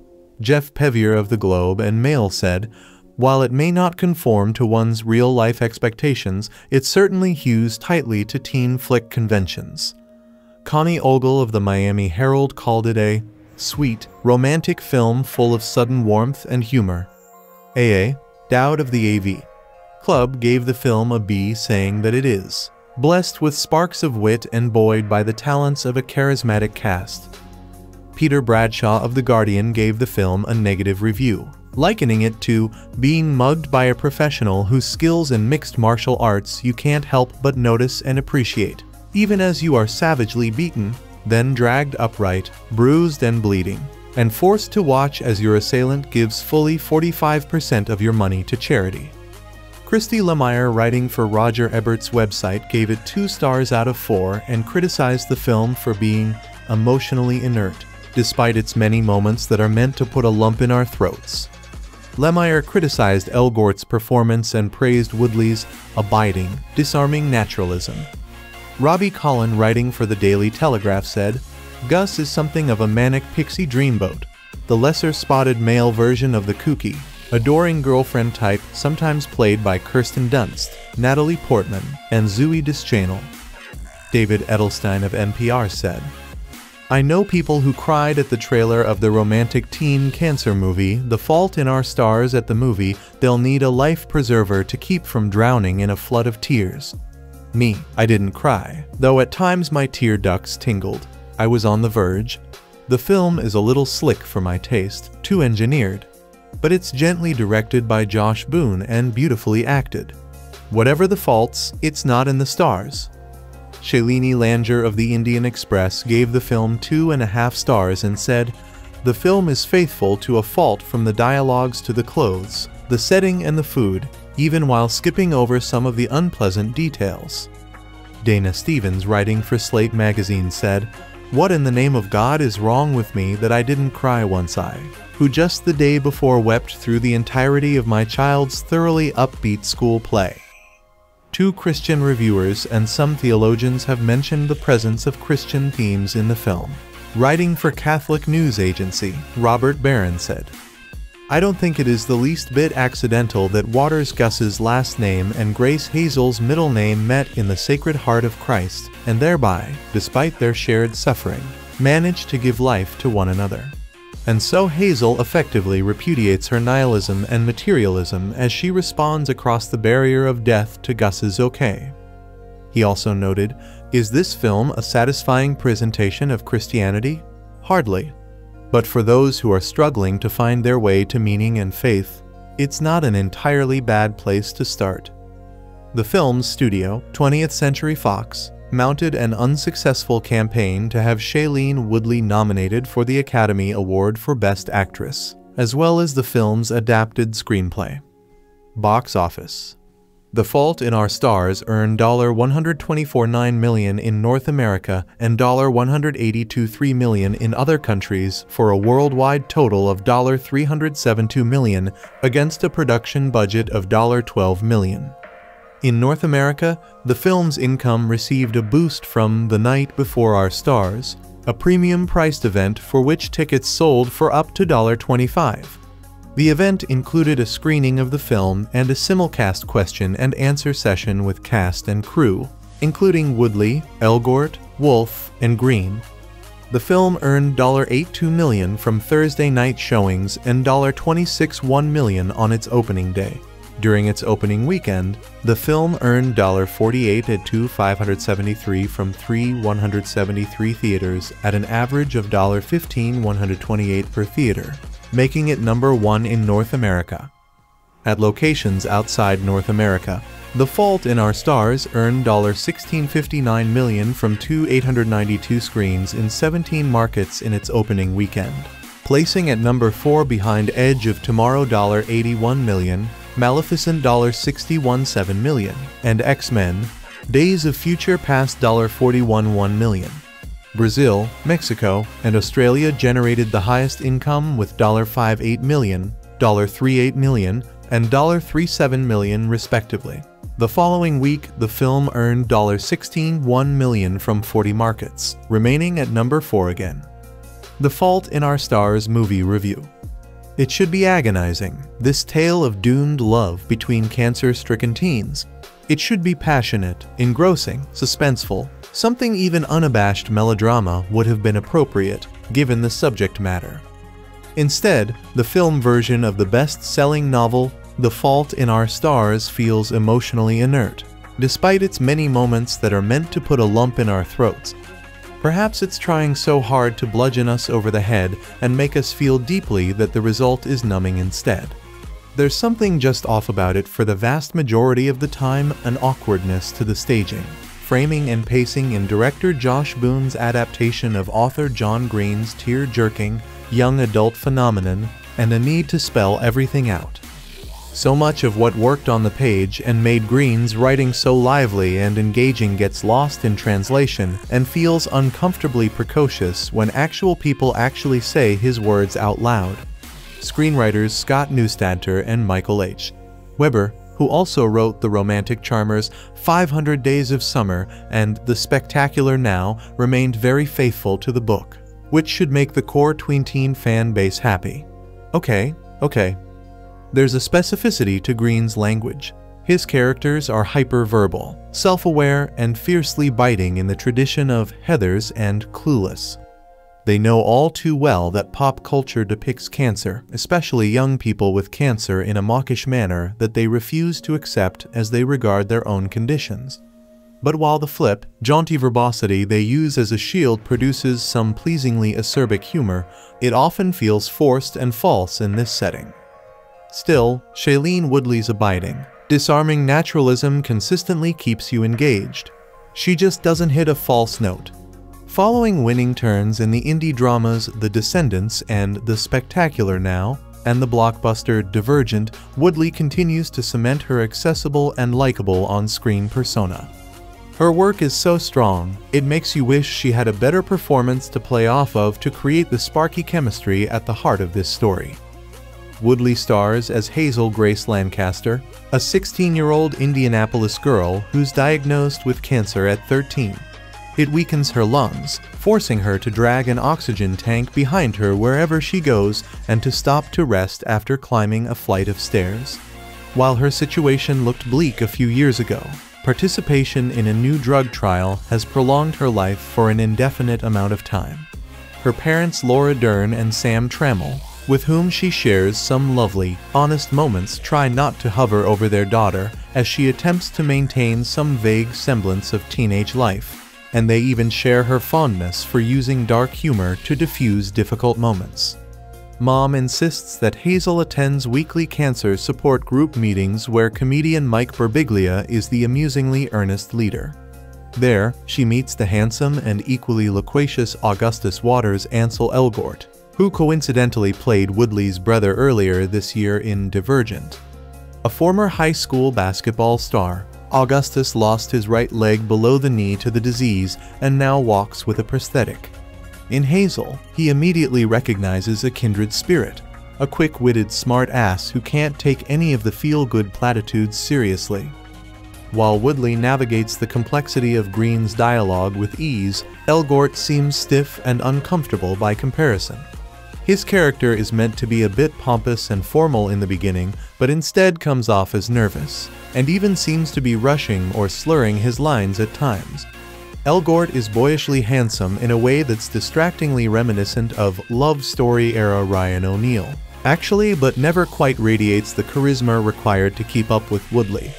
Their pairing feels like a missed opportunity. Hazel and Augustus' shared love of reading inspires a trip to Amsterdam to seek out the reclusive writer of Hazel's favorite novel, the fictitious An Imperial Affliction, which also happens to be about a young woman living with cancer. Willem Dafoe brings a jolt of creepiness to the role of the alcohol-addled author, a rare sensation in a film that too often feels tidy. Their visit also sets the stage for the oddest scene of all in both the book and the film when Hazel and Augustus share their first kiss before an applauding crowd of tourists in the attic of Anne Frank's house. Yeesh. Yet we know this bliss can't last. And so, The Fault in Our Stars descends into major hanky territory with an overpowering assist from a nearly omnipresent soundtrack of wistful alt-rock tunes that tell us what to feel, and when, and how much. I will happily admit to having tears stream down my face during the third act of Green's book, but alas, did not get choked up here. Theoretically, these iconoclasts wouldn't want their story to be told in such obvious and heavy-handed fashion. To borrow their favorite line from Hazel's favorite book, pain demands to be felt. Cancer is usually treated as a battle. Words like fight and survive are used. We use these violent words because cancer causes pain and death. Words like humor and love rarely enter the conversation unless they're provided in the most mawkish context. These words want to turn a blind eye to suffering and instead dance around in sunshine and rainbows while tumors metastasize and organs fail. Josh Boone's The Fault in Our Stars attempts to embrace the positive by smirking right back at cancer. It turns cancer into a club where only members know how to truly live, and that life on the inside has a unique set of values. Although the movie can sometimes get lost in its fluffy fatalism, The Fault in Our Stars still manages to tug at the heartstrings thanks largely to the mature, charming, shining performances from its lead actors.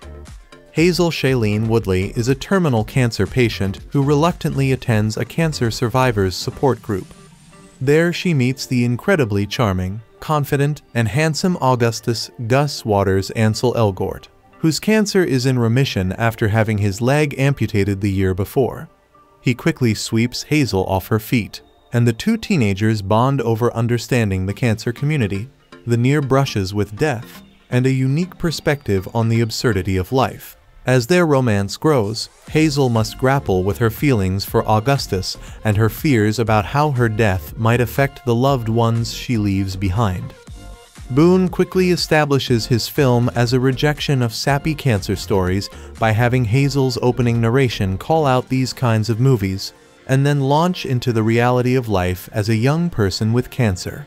But the real opening salvo comes when we meet the support group's leader, Patrick Mike Birbiglia, a well-meaning buffoon who tries to put a happy, sing-song tune on having cancer. It's a sign that it's okay to laugh in a movie where young people are slowly dying, and that there is appropriate comedy other than gallows humor. But The Fault in Our Stars never wants to be cynical, and that's where Gus comes in.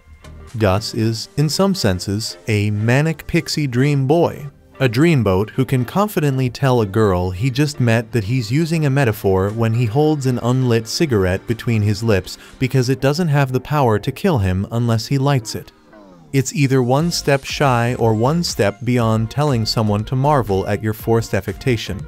Gus also always knows the right thing to say. He's rarely vulnerable, and his whole purpose is to get Hazel to come out of her shell and realize the value of life, no matter how short it may be. But damn it, Elgort is too damn charming. In John Green's novel, Gus' charm is met by Hazel's wariness. The book is from her point of view, so her inner resistance counterbalances his outer whimsy. In the movie, Hazel's narration is limited, and so we're given no choice but to completely give in to Gus' personality. We have to fall for Gus like Hazel does, and Elgort makes it easy. His comic timing is excellent, his smile is so easy, and there's just enough of an aw shucks attitude to temper the character's precociousness. He also has a perfect partner in the immensely talented Woodley. It would have been easy for Woodley to lapse into a retread of her character Amy from the spectacular, now shy, sheltered girl who falls for an outgoing, confident guy. But Hazel, although she shares some of Amy's circumstances, feels like a completely different person. She possesses the knowingness of someone who's had to grow up too fast because her life could be cut short. Her trepidation comes not from being sheltered as much as it comes from a constant reminder of her own mortality, symbolized by the oxygen container she drags around since her lungs are weak. Even though Woodley's 22 years old, there's no actress better at playing real teenagers. And yet the movie always feels like it's skipping across the surface. Hazel tries to keep Gus grounded, but he ends up lifting her and us away from the reality that's necessary to keep The Fault in Our Stars from being a sappy melodrama. It's one thing to make audiences cry. Given the right formula, it's actually pretty easy. The hard part is earning those tears, and the movie is always a little too eager to draw them out. Hazel's concerned with the people she'll leave behind when she dies. It's why she's obsessed with finding out what happened to the characters of her favorite book, An Imperial Affliction. But the movie would rather keep an eye on impending death because where there's love and cancer, the grave isn't too far away. Again, it's a formula, and while The Fault in Our Stars can play that formula well, it does so at the expense of emotional complexities. The story is willing to acknowledge the unglamorous parts of a doomed love story, but never fully embrace them. Instead, the movie will occasionally get up in the grand gestures at the cost of reality. In one terribly ill-conceived scene, the story attempts to be life-affirming as Hazel and Gus kiss inside the Anne Frank's house. I can understand the rationale behind the scene. Anne Frank died young, and so two young people in love shouldn't waste a moment expressing that love. But it's a bit much to do it inside a solemn location like Anne Frank's house. That's about one step away from making out in a Holocaust museum. The scene becomes even more jarring when the other visitors applaud the young couple's public display of affection. The Fault in Our Stars doesn't want to romanticize cancer, but it does have a tendency to fall in love with romance. When Gus asks Hazel what her story is and she begins to launch into an explanation about her diagnosis, he stops her and says, "Not your cancer story, your real story." The movie feints at truthfulness even though it occasionally flirts with becoming painfully twee. It wants to paint these two teenagers as real people, but the only real one is Hazel. The other is a dream, but the combination works. One side is grounded and the other uplifting. And while it may not fully embrace the truthfulness Hazel claims at the beginning, it weighs enough to put a lump in our throats. Other information about this film. Though it's correctly categorized as a teen romance, The Fault in Our Stars is above all a movie about cancer. Cancer provides the butt of the film's most caustic jokes, provides the magnetic pull that first draws its star-crossed couple together, and provides the power with which the story eventually starts to squeeze its viewers' tear ducts like water balloons in a pressure cooker. As such, it walks a knife's edge between heart-on-sleeve sensitivity and crass exploitation for its entire running time, and the fact that it largely stays on the right side of that divide has to mark it as a success. Soulfully acted, especially by a never-better Shailene Woodley, and several degrees smarter than most films aimed at teenagers, this Fox melodrama ought to strike a resonant chord with young audiences. Based on John Green's best-selling novel, The film offers the first-person accounts of Hazel Grace Lancaster Woodley, a bright 16-year-old who can hardly remember not living with cancer. She came perilously close to death as a preteen, but an experimental miracle treatment beat her disease back to relatively manageable levels. She has to breathe from a tube tethered to an oxygen tank she lugs around like a carry-on bag, and her lifespan has no clear prognosis, but she's far from helpless.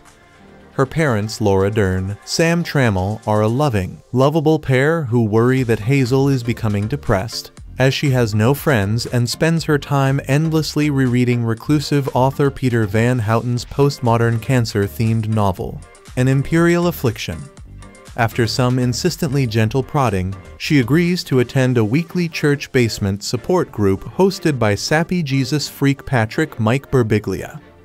Here she meets Augustus Waters' Ansel Elgort, a strapping, clever, impossibly handsome 18-year-old whose basketball career was cut short when cancer took his right leg, but who appears to have since made a full recovery. He asks Hazel out on a series of chaste hangout dates, reads her favorite book, stays up until the wee hours on the phone with her, and ever so gradually brings her out of her shell. Hazel is a great character, tart without being cynical, vulnerable without being needy, and capable of tossing out Bond's mots like, "I'm the Keith Richards of cancer kids," without seeming like a writerly construct. Augustus is decidedly less developed, essentially functioning as a male version of the types of restorative free spirits usually played by Kate Hudson and Kirsten Dunst in Cameron Crowe movies, and prone to dandyish flourishes, particularly his habit of brandishing an unlit cigarette as a sort of totemistic charm against death that surely worked better as literary metaphors than visual ones. But their rapport is believable, their chemistry palpable, and the film is never more likable than when it unhurriedly lingers on their low-key courtship. A few weeks into their relationship, Augustus springs a big surprise, calling in a favor from a Make-A-Wish type foundation. He's arranged a trip for the two of them to Amsterdam, where Van Houten Willem Dafoe has apparently agreed to sit down with Hazel and answer her infinite questions about his book. In one of the pic's most darkly funny scenes, Augustus mocks Hazel for wasting her wish on a trip to Disney World, pre-miracle. It's in Amsterdam that the film opens up, visually ditching the close-ups and domestic interior scenes to take in the well-photographed surroundings, and Hazel and Augustus forge their most affecting connections. It's also the only section where the film tips fully over into uncomfortable kitsch, as the couple experiences a romantic breakthrough during a visit to Anne Frank's attic, while voiceovers recite passages from The Diary of a Young Girl. The film may get away with using cancer to tug the heartstrings, but combining cancer and the Holocaust is at least one trigger too many. But this glaring misstep only goes to demonstrate just how well the film has navigated these choppy waters thus far. Director Josh Boone is hardly the most distinctive cinematic stylist, but he's smart enough to let his scenes linger for a few beats longer than most mainstream directors would, and seems to trust his actors to carry their own dramatic weight. Woodley repays that trust in spades. With close cropped hair and minimal makeup, she eschews any overly theatrical tics, rarely oversells her character's goodness and wit even when her lines seem to be begging for it, and manages to convincingly convey terminal illness without invoking easy pathos. Though her character may be 16, Woodley's performance is thoroughly adult, and offers a reminder that, while the occasional multi-part blockbuster franchise like Divergent can theoretically be part of a balanced diet for a young actress, she has much more to offer the cinema than an ability to run through obstacle courses while mouthing mealy mythology. Woodley's Divergent co-star Elgort can't match her level of naturalism, and his cocky, smirking self-confidence never quite jibes with his displays of boundless selflessness where Hazel is concerned. But he's ultimately charming enough to wear down most resistance. The screenplay, adapted by the spectacular now scripters Scott Neustadter and Michael H.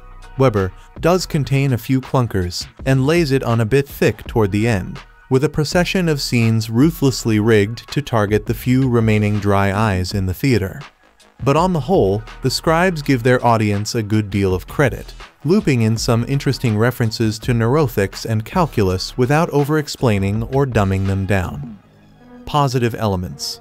Death hangs over The Fault in Our Stars like the stars themselves, permeating every character and every interaction. And yet, in the midst of mortality, we see at least a sliver of something alive. Even in pain, hope can be found, we're told. Even in disappointment, meaning comes. Loving someone, truly, through severe sickness, isn't easy. We see others fail under the pressure.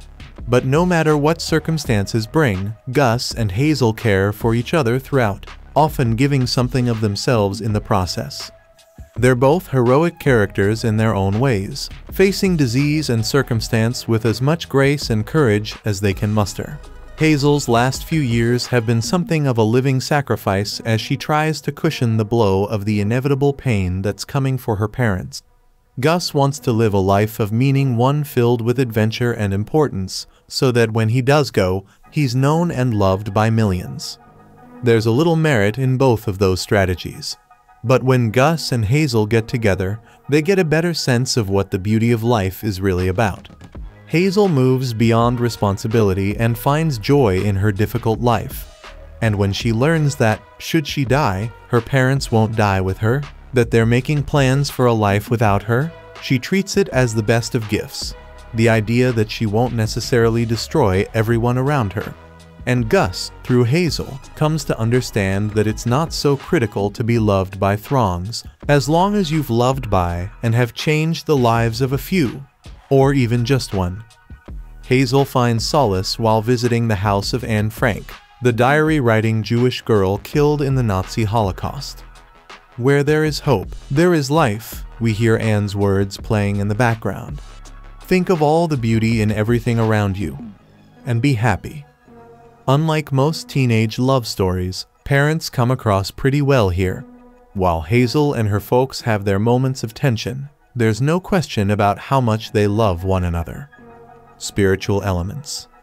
Hazel's support group takes place in the basement of an Episcopal church and is led by a cancer survivor who's a fervent and, in Hazel's eyes, goofy Christian. He sings a song that includes the words, "Christ is your friend, and he'll be there to the end." And he rolls out a carpet depicting the Savior, telling participants standing on it that they're literally in the heart of Jesus. As the story proceeds, then, the idea of literally being in the heart of Jesus, when they're literally in a church basement, is sometimes mocked. Christianity is treated more reverentially during a funeral, wherein a priest reads Psalm 23 and people say a prayer. Still, a much-loathed antagonist crashes the funeral and lets loose a quip about having to fake pray. Both Hazel and Gus think a lot about what might come after death. Gus fears oblivion in this life while hanging on to a belief in at least some sort of afterlife, saying he wants to crash his own funeral as a ghost. Hazel's more cynical, telling Gus she doesn't believe in angels, but she may believe in God. And while she'd like to believe in an afterlife, she'd need more proof first. Someone suggests that her life has no meaning and her disease is a failed experiment in mutation. Sexual content. 18-year-old Gus and 17-year-old Hazel are attracted to each other from the beginning. And while Hazel tries to keep him at arm's length for a while, their platonic relationship goes kablooey in Amsterdam. The two share a tender kiss in Anne Frank's house. Then they tumble into Gus' hotel room and have sex. The scene shows Hazel and Gus taking off each other's shirts, and she undoes her bra. We see her from the back. They caress and kiss as they give in to their passion. Afterwards, both are seen mostly naked, with the sheet covering only the most critical body parts. And it's worth noting that much is made of Gus', previously virginal, condition, and that this union is seen as the perfect end to it. The couple cuddles and kisses elsewhere. Gus' friend Isaac makes out with his girlfriend in a parking lot, and we see him kneading her clothed breast. Later, Isaac, who has lost both eyes to cancer, comments on the size of another girl's breasts. "I'm blind, but I'm not that blind," he says. We see Hazel's mom wearing just a bath towel. Hazel cracks a joke about getting herpes. Violent content. Grief and anger cause Isaac to egg his ex's house and car with lots of help from Gus and Hazel, also to demolish with permission some of Gus' sports trophies. Gus smashes a glass. Gus' favorite book is based on his favorite video game, one filled, he admits, and we briefly see, with violence and blood. Cancer is a violent disease, and we see its ravages here. Someone dies from it. When Isaac, Hazel, and Gus are all together, Gus quips that they have 4 eyes, 5 legs, and 2.5 working sets of lungs between them. Crude or profane language. One very forceful F-word is used as a sexually derived insult. Also, a half-dozen words and a smattering of other bad words, including A, BCH, B-tard, and H. God's name is used as an expletive about 30 times, twice paired with DN. Drug and alcohol content. Gus clamps an unlit cigarette in his mouth as a metaphor, allowing the instrument of death to sit between his teeth, powerless. We see him with it throughout the story. He and Hazel are served champagne during a fancy dinner in Amsterdam, where it's legal for 16-year-olds to drink adult beverages that contain less than 15% alcohol. Both teens are very enthusiastic about its taste, and Gus tells the waiter they'll need a bit more of it. They pop open another bottle during a sad picnic back in the States. It's clear that a man Gus and Hazel meet is an alcoholic. He asks his assistant to bring him another drink before he's even had breakfast, and he offers the kid scotch. We see him regularly taking swigs from a flask. Hazel jokes about getting a fake ID and taking pot. Other negative elements. We're asked to watch as someone is overcome with nausea. Conclusion. Apparently, the world is not a wish-granting factory, Gus says sadly. It's a truth we all know. Even we Christians, whom the movie portrays as fairly naive, see that all too well. We wish it was. We want our happily ever after endings, but we know that happiness on earth is fickle and fleeting. In The Fault in Our Stars, based on John Green's best-selling young adult novel, we find, indeed, that the stars haven't been especially kind to these two lovers. They don't have the time we'd wish for them, time to get jobs and have kids, to grow up and grow old. They've been given a finite number of days together, and even those days are filled with the looming problems and anxiety that cancer inevitably brings. And whenever it seems like something wonderful might finally happen, it goes awry. Each star they cling to, including each other, has a fault inside, a scratch, a split. But even given such faulty stars, the two find joy and fulfillment. They have each other. They're loved. They live. Yes, maybe their days are built on borrowed time, but it's better than no time, and Hazel confesses that she's grateful for our little infinity. You don't get to choose if you get hurt in this world, Hazel says. But you do get to choose who hurts you. That's a strangely powerful statement, I think. Sadly, one fault Hazel and Gus share is that they don't always make the wisest of choices. They sleep together, and they prefer to see themselves as pawns of the stars, not beloved by those stars' creator. This isn't an anti-Christian film, exactly, just spiritually uncertain. Nor is it saturated in sex or depravity. This isn't a bad movie, really. In many ways, it's quite good. But here's the thing, because it is quite good, a persuasive, emotional story with strong, positive messages about sacrifice, hard truths, and true love, the bad stuff can come off as more persuasive than usual. It's harder to see a loving God yourself when the characters you grow to care about can't or won't. It's harder to object to premarital sex while weepily watching Hazel and Gus, teens who might never get the chance to ever have sex again, get so much pleasure and fulfillment from it. The Fault in Our Stars is, I suppose, a little like its title. For all its sparkly power, it has scratches and splits. We know immediately when a movie like Noah drifts away from its moorings. But it's hard to see a film with crystal clear eyes when you're always dabbing them with a Kleenex. What you need to know. The Fault in Our Stars is about Hazel Grace, a teenage girl who has dealt with cancer for a long time. But her hope is renewed when she meets a teenage boy named Augustus. Hazel has lived with cancer for years, but is stabilized by a new drug. Her parents want her to join a support group, but she isn't very excited about it. Going to the group, located in the basement of a church, Hazel meets Augustus. Augustus lost his leg when he had cancer, but is now cancer-free. The two bond over a book. As their relationship builds, Hazel's health gets rocky. The Fault in Our Stars is very well made, but has mixed content. It contains some positive Christian elements, with Bible verses and prayers, but the teenagers make fun of their Christian group leader. Also, the villain is an alcoholic humanist. In addition, the main characters are consumed with their romance, despite having to deal with some painful realities. Sadly, the young teenagers sleep together and curse frequently, so extreme caution is advised for The Fault in Our Stars. Content: light mixed pagan worldview with strong Christian, biblical elements, including some prayers, scripture read, character argues for God and the afterlife saying it gives purpose to life. Church, cross, main characters have a pivotal conversation in a church sanctuary, and a voice recording of Anne Frank talks positively about how God wishes to see people happy. But Christian support group leader is presented as a silly man, some romantic elements where main characters are consumed with their affection toward each other. The villain makes a joke that he will pretend to pray with a humanist attitude. 15 obscenities including one F-word, 25 profanities, and some crude language of talking about being a virgin and cancer in private parts. Boy throws things on the ground and breaks them in anger, but not to harm anyone. Also, characters are sickly and can hardly walk upstairs.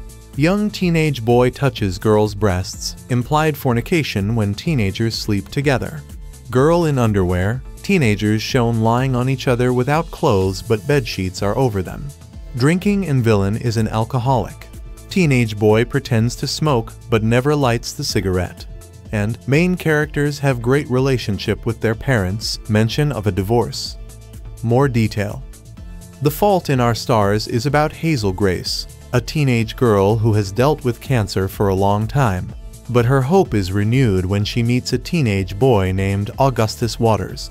The Fault in Our Stars has a mixed pagan worldview with some strong Christian content combined with some cautionary elements, including too much foul language and some sexual content. Hazel has dealt with being sick from a young age. Her parents think it's a good idea to join a support group, even though she's not very enthusiastic about it. When Hazel goes to the group in the basement of a church, she runs into a boy in the hallway. During the group, the boy introduces himself as Augustus Waters while staring directly at Hazel. Augustus has lost his leg due to his cancer, but now is cancer-free. After the meeting, Augustus strikes up a conversation with Hazel and asks if she would like to hang out together. This starts a friendship that turns into a crush and ultimately a romance. Augustus asks Hazel what her interests are, to which she says she loves this one book called An Imperial Affliction. In the book, the main character dies from cancer. Just days after giving the book to Augustus, he has read the entire book. The two bond over the book. Augustus decides to email the author named Van Houten. Surprisingly, Augustus gets a response email from Van Houten, to which Hazel is in amazement. So excited, Hazel decides to write an email to Van Houten about all the questions she has, to which he replies that he can't answer the questions, but if she is ever in Holland she should meet with him. Completely delighted, Hazel has dreamed about meeting Van Houten for years, but her doctors say travel to that degree is out of the question. One night, Hazel is woken by incredible pain and is taken to the hospital. Days pass and she has to have a tube to drain mucus from her lungs. She is able to leave the hospital, but it's clear that she will always be in need of a lot of medical assistance. Hazel tells Augustus that they should just be friends because you will never know when she will pass away, and she doesn't want him to be too invested. Though this is the case, Augustus says he will not stop trying to get close to her, and it would be an honor to know her for however long she is left. The Fault in Our Stars is a well-made, well-acted movie. Shailene Woodley does a good job playing sickly Hazel. Ansel Elgort does a very believable job playing Augustus. The movie has a linear structure and is mostly dialogue due to the fact the main characters are sickly. Though this is the case, it's entertaining throughout. The Fault in Our Stars has a mixed pagan worldview. On the positive side, Augustus asks Hazel if she believes in God, the afterlife, and angels. Hazel says she doesn't know, while Augustus says he does believe. Also, at a funeral, the pastor reads a scripture verse and prays, but the villain says, "Now I will pretend to pray." 3 of the main characters have an important scene in the church preparing for a funeral. Augustus and Hazel also enter Anne Frank's house and hear a recording of Anne Frank saying to look at the blessings in their lives and to thank God for all he has done. Hazel also has a wonderful relationship with her parents, who are supportive and loving, showing a great example of family. At the same time, however, the children make fun of the Christian support group leader and the basement of the church. The main characters seem to be consumed with their romance, though they do have the realities of their pain from their sickness. Sadly, the teenagers sleep together and curse often. In the opening beats of The Fault in Our Stars, Shailene Woodley's Hazel explains that every sad story can be sweetened and softened with the magic of a Peter Gabriel song. But her particular tale of life, love, and cancer is in a movie, shimmering with a Hollywood happy ending. "This is the truth," Hazel says, telling a little white lie. Based on the acclaimed novel by John Green, The Fault in Our Stars evades teen romance tropes to embrace more mature conventions. Instead of surviving high school, Hazel struggles with lung and thyroid cancer. Her love life is an afterthought, until she meets the perfect guy. Cancer survivor Gus Ansel Elgort disrupts Hazel's malaise with an intoxicating carpe diem attitude. Fault's not a corny high school movie, but it's still dream fulfillment with a jet. 500 Days of Summer writers Scott Neustadter and Michael Weber and director Josh Boone indulge in whimsical fluff, only to burn it down with grief. Cancer is their dramatic trump card. Tears will flow, one way or another. There's ambition to Fault in Our Stars. It's a movie that refuses to reduce its characters to patience biding time until death. Even teenagers at risk of keeling over without warning can live complex, emotional lives. Woodley's the perfect actress to match with Green's material. She can crawl out of bed with an oxygen tank in tow, the ramifications of her disease literally weighing her down, and lumber downstairs for toast, tea, and morning chit-chat with Ma Laura Dern and Pa True Blood's Sam Trammell. Out of her mouth, bits of narration could be genuine diary entries. Her shy confidence makes dialogue sound off the cuff. Woodley is an imperfect gem in Fault in Our Stars. When life throws her a devastating curveball, we feel her shatter. Fault in Our Stars undercuts its sensitive material with contrived romance. Elgort plays Gus like a mix of James Bond and Ferris Bueller, a bad boy clown with all the right answers and a heart of gold. After his group therapy meet cute with Hazel, where the 19-year-old reveals that cancer forced doctors to amputate his leg, Gus goes full court press to win over his new object of affection. His love at first sight is so aggressive, Boone's direction is so stiff, that it's almost like a thriller. When will Gus make his creepster move? Self-aggrandizing, dim, aware of his own physical attractiveness, and faux poetic, Gus sucks on cigarettes without smoking them as a metaphor. You put the killing thing right between your teeth, but you don't give it the power to do its killing. Gus is the ultimate manic pixie dream boy. But too bright for this act, Hazel falls for him hook, line, and sinker. The look of Fault goes a long way in destroying the impact of its heavy material. Boone shoots Neustadter and Weber's playful script smothered in high-fructose corn syrup compared to the restraint displayed in the spectacular, now like a TV movie, squeaky clean, stagey, and backed with hand-picked indie tracks. A moratorium must be declared on M83's Wait as a replacement for actual introspection. To intensify their escalating relationship, Gus plays Make-A-Wish Foundation by helping Hazel connect with the author of her favorite book. This whisks the action from the burbs to Amsterdam, an enlivening tactic that may have worked in Green's book, but feels like an easy out on screen. The dreamy backdrop feels like an extension of Gus' suffocating charm. When the two finally share a kiss in the attic of Anne Frank's house, the surrounding tourists applause.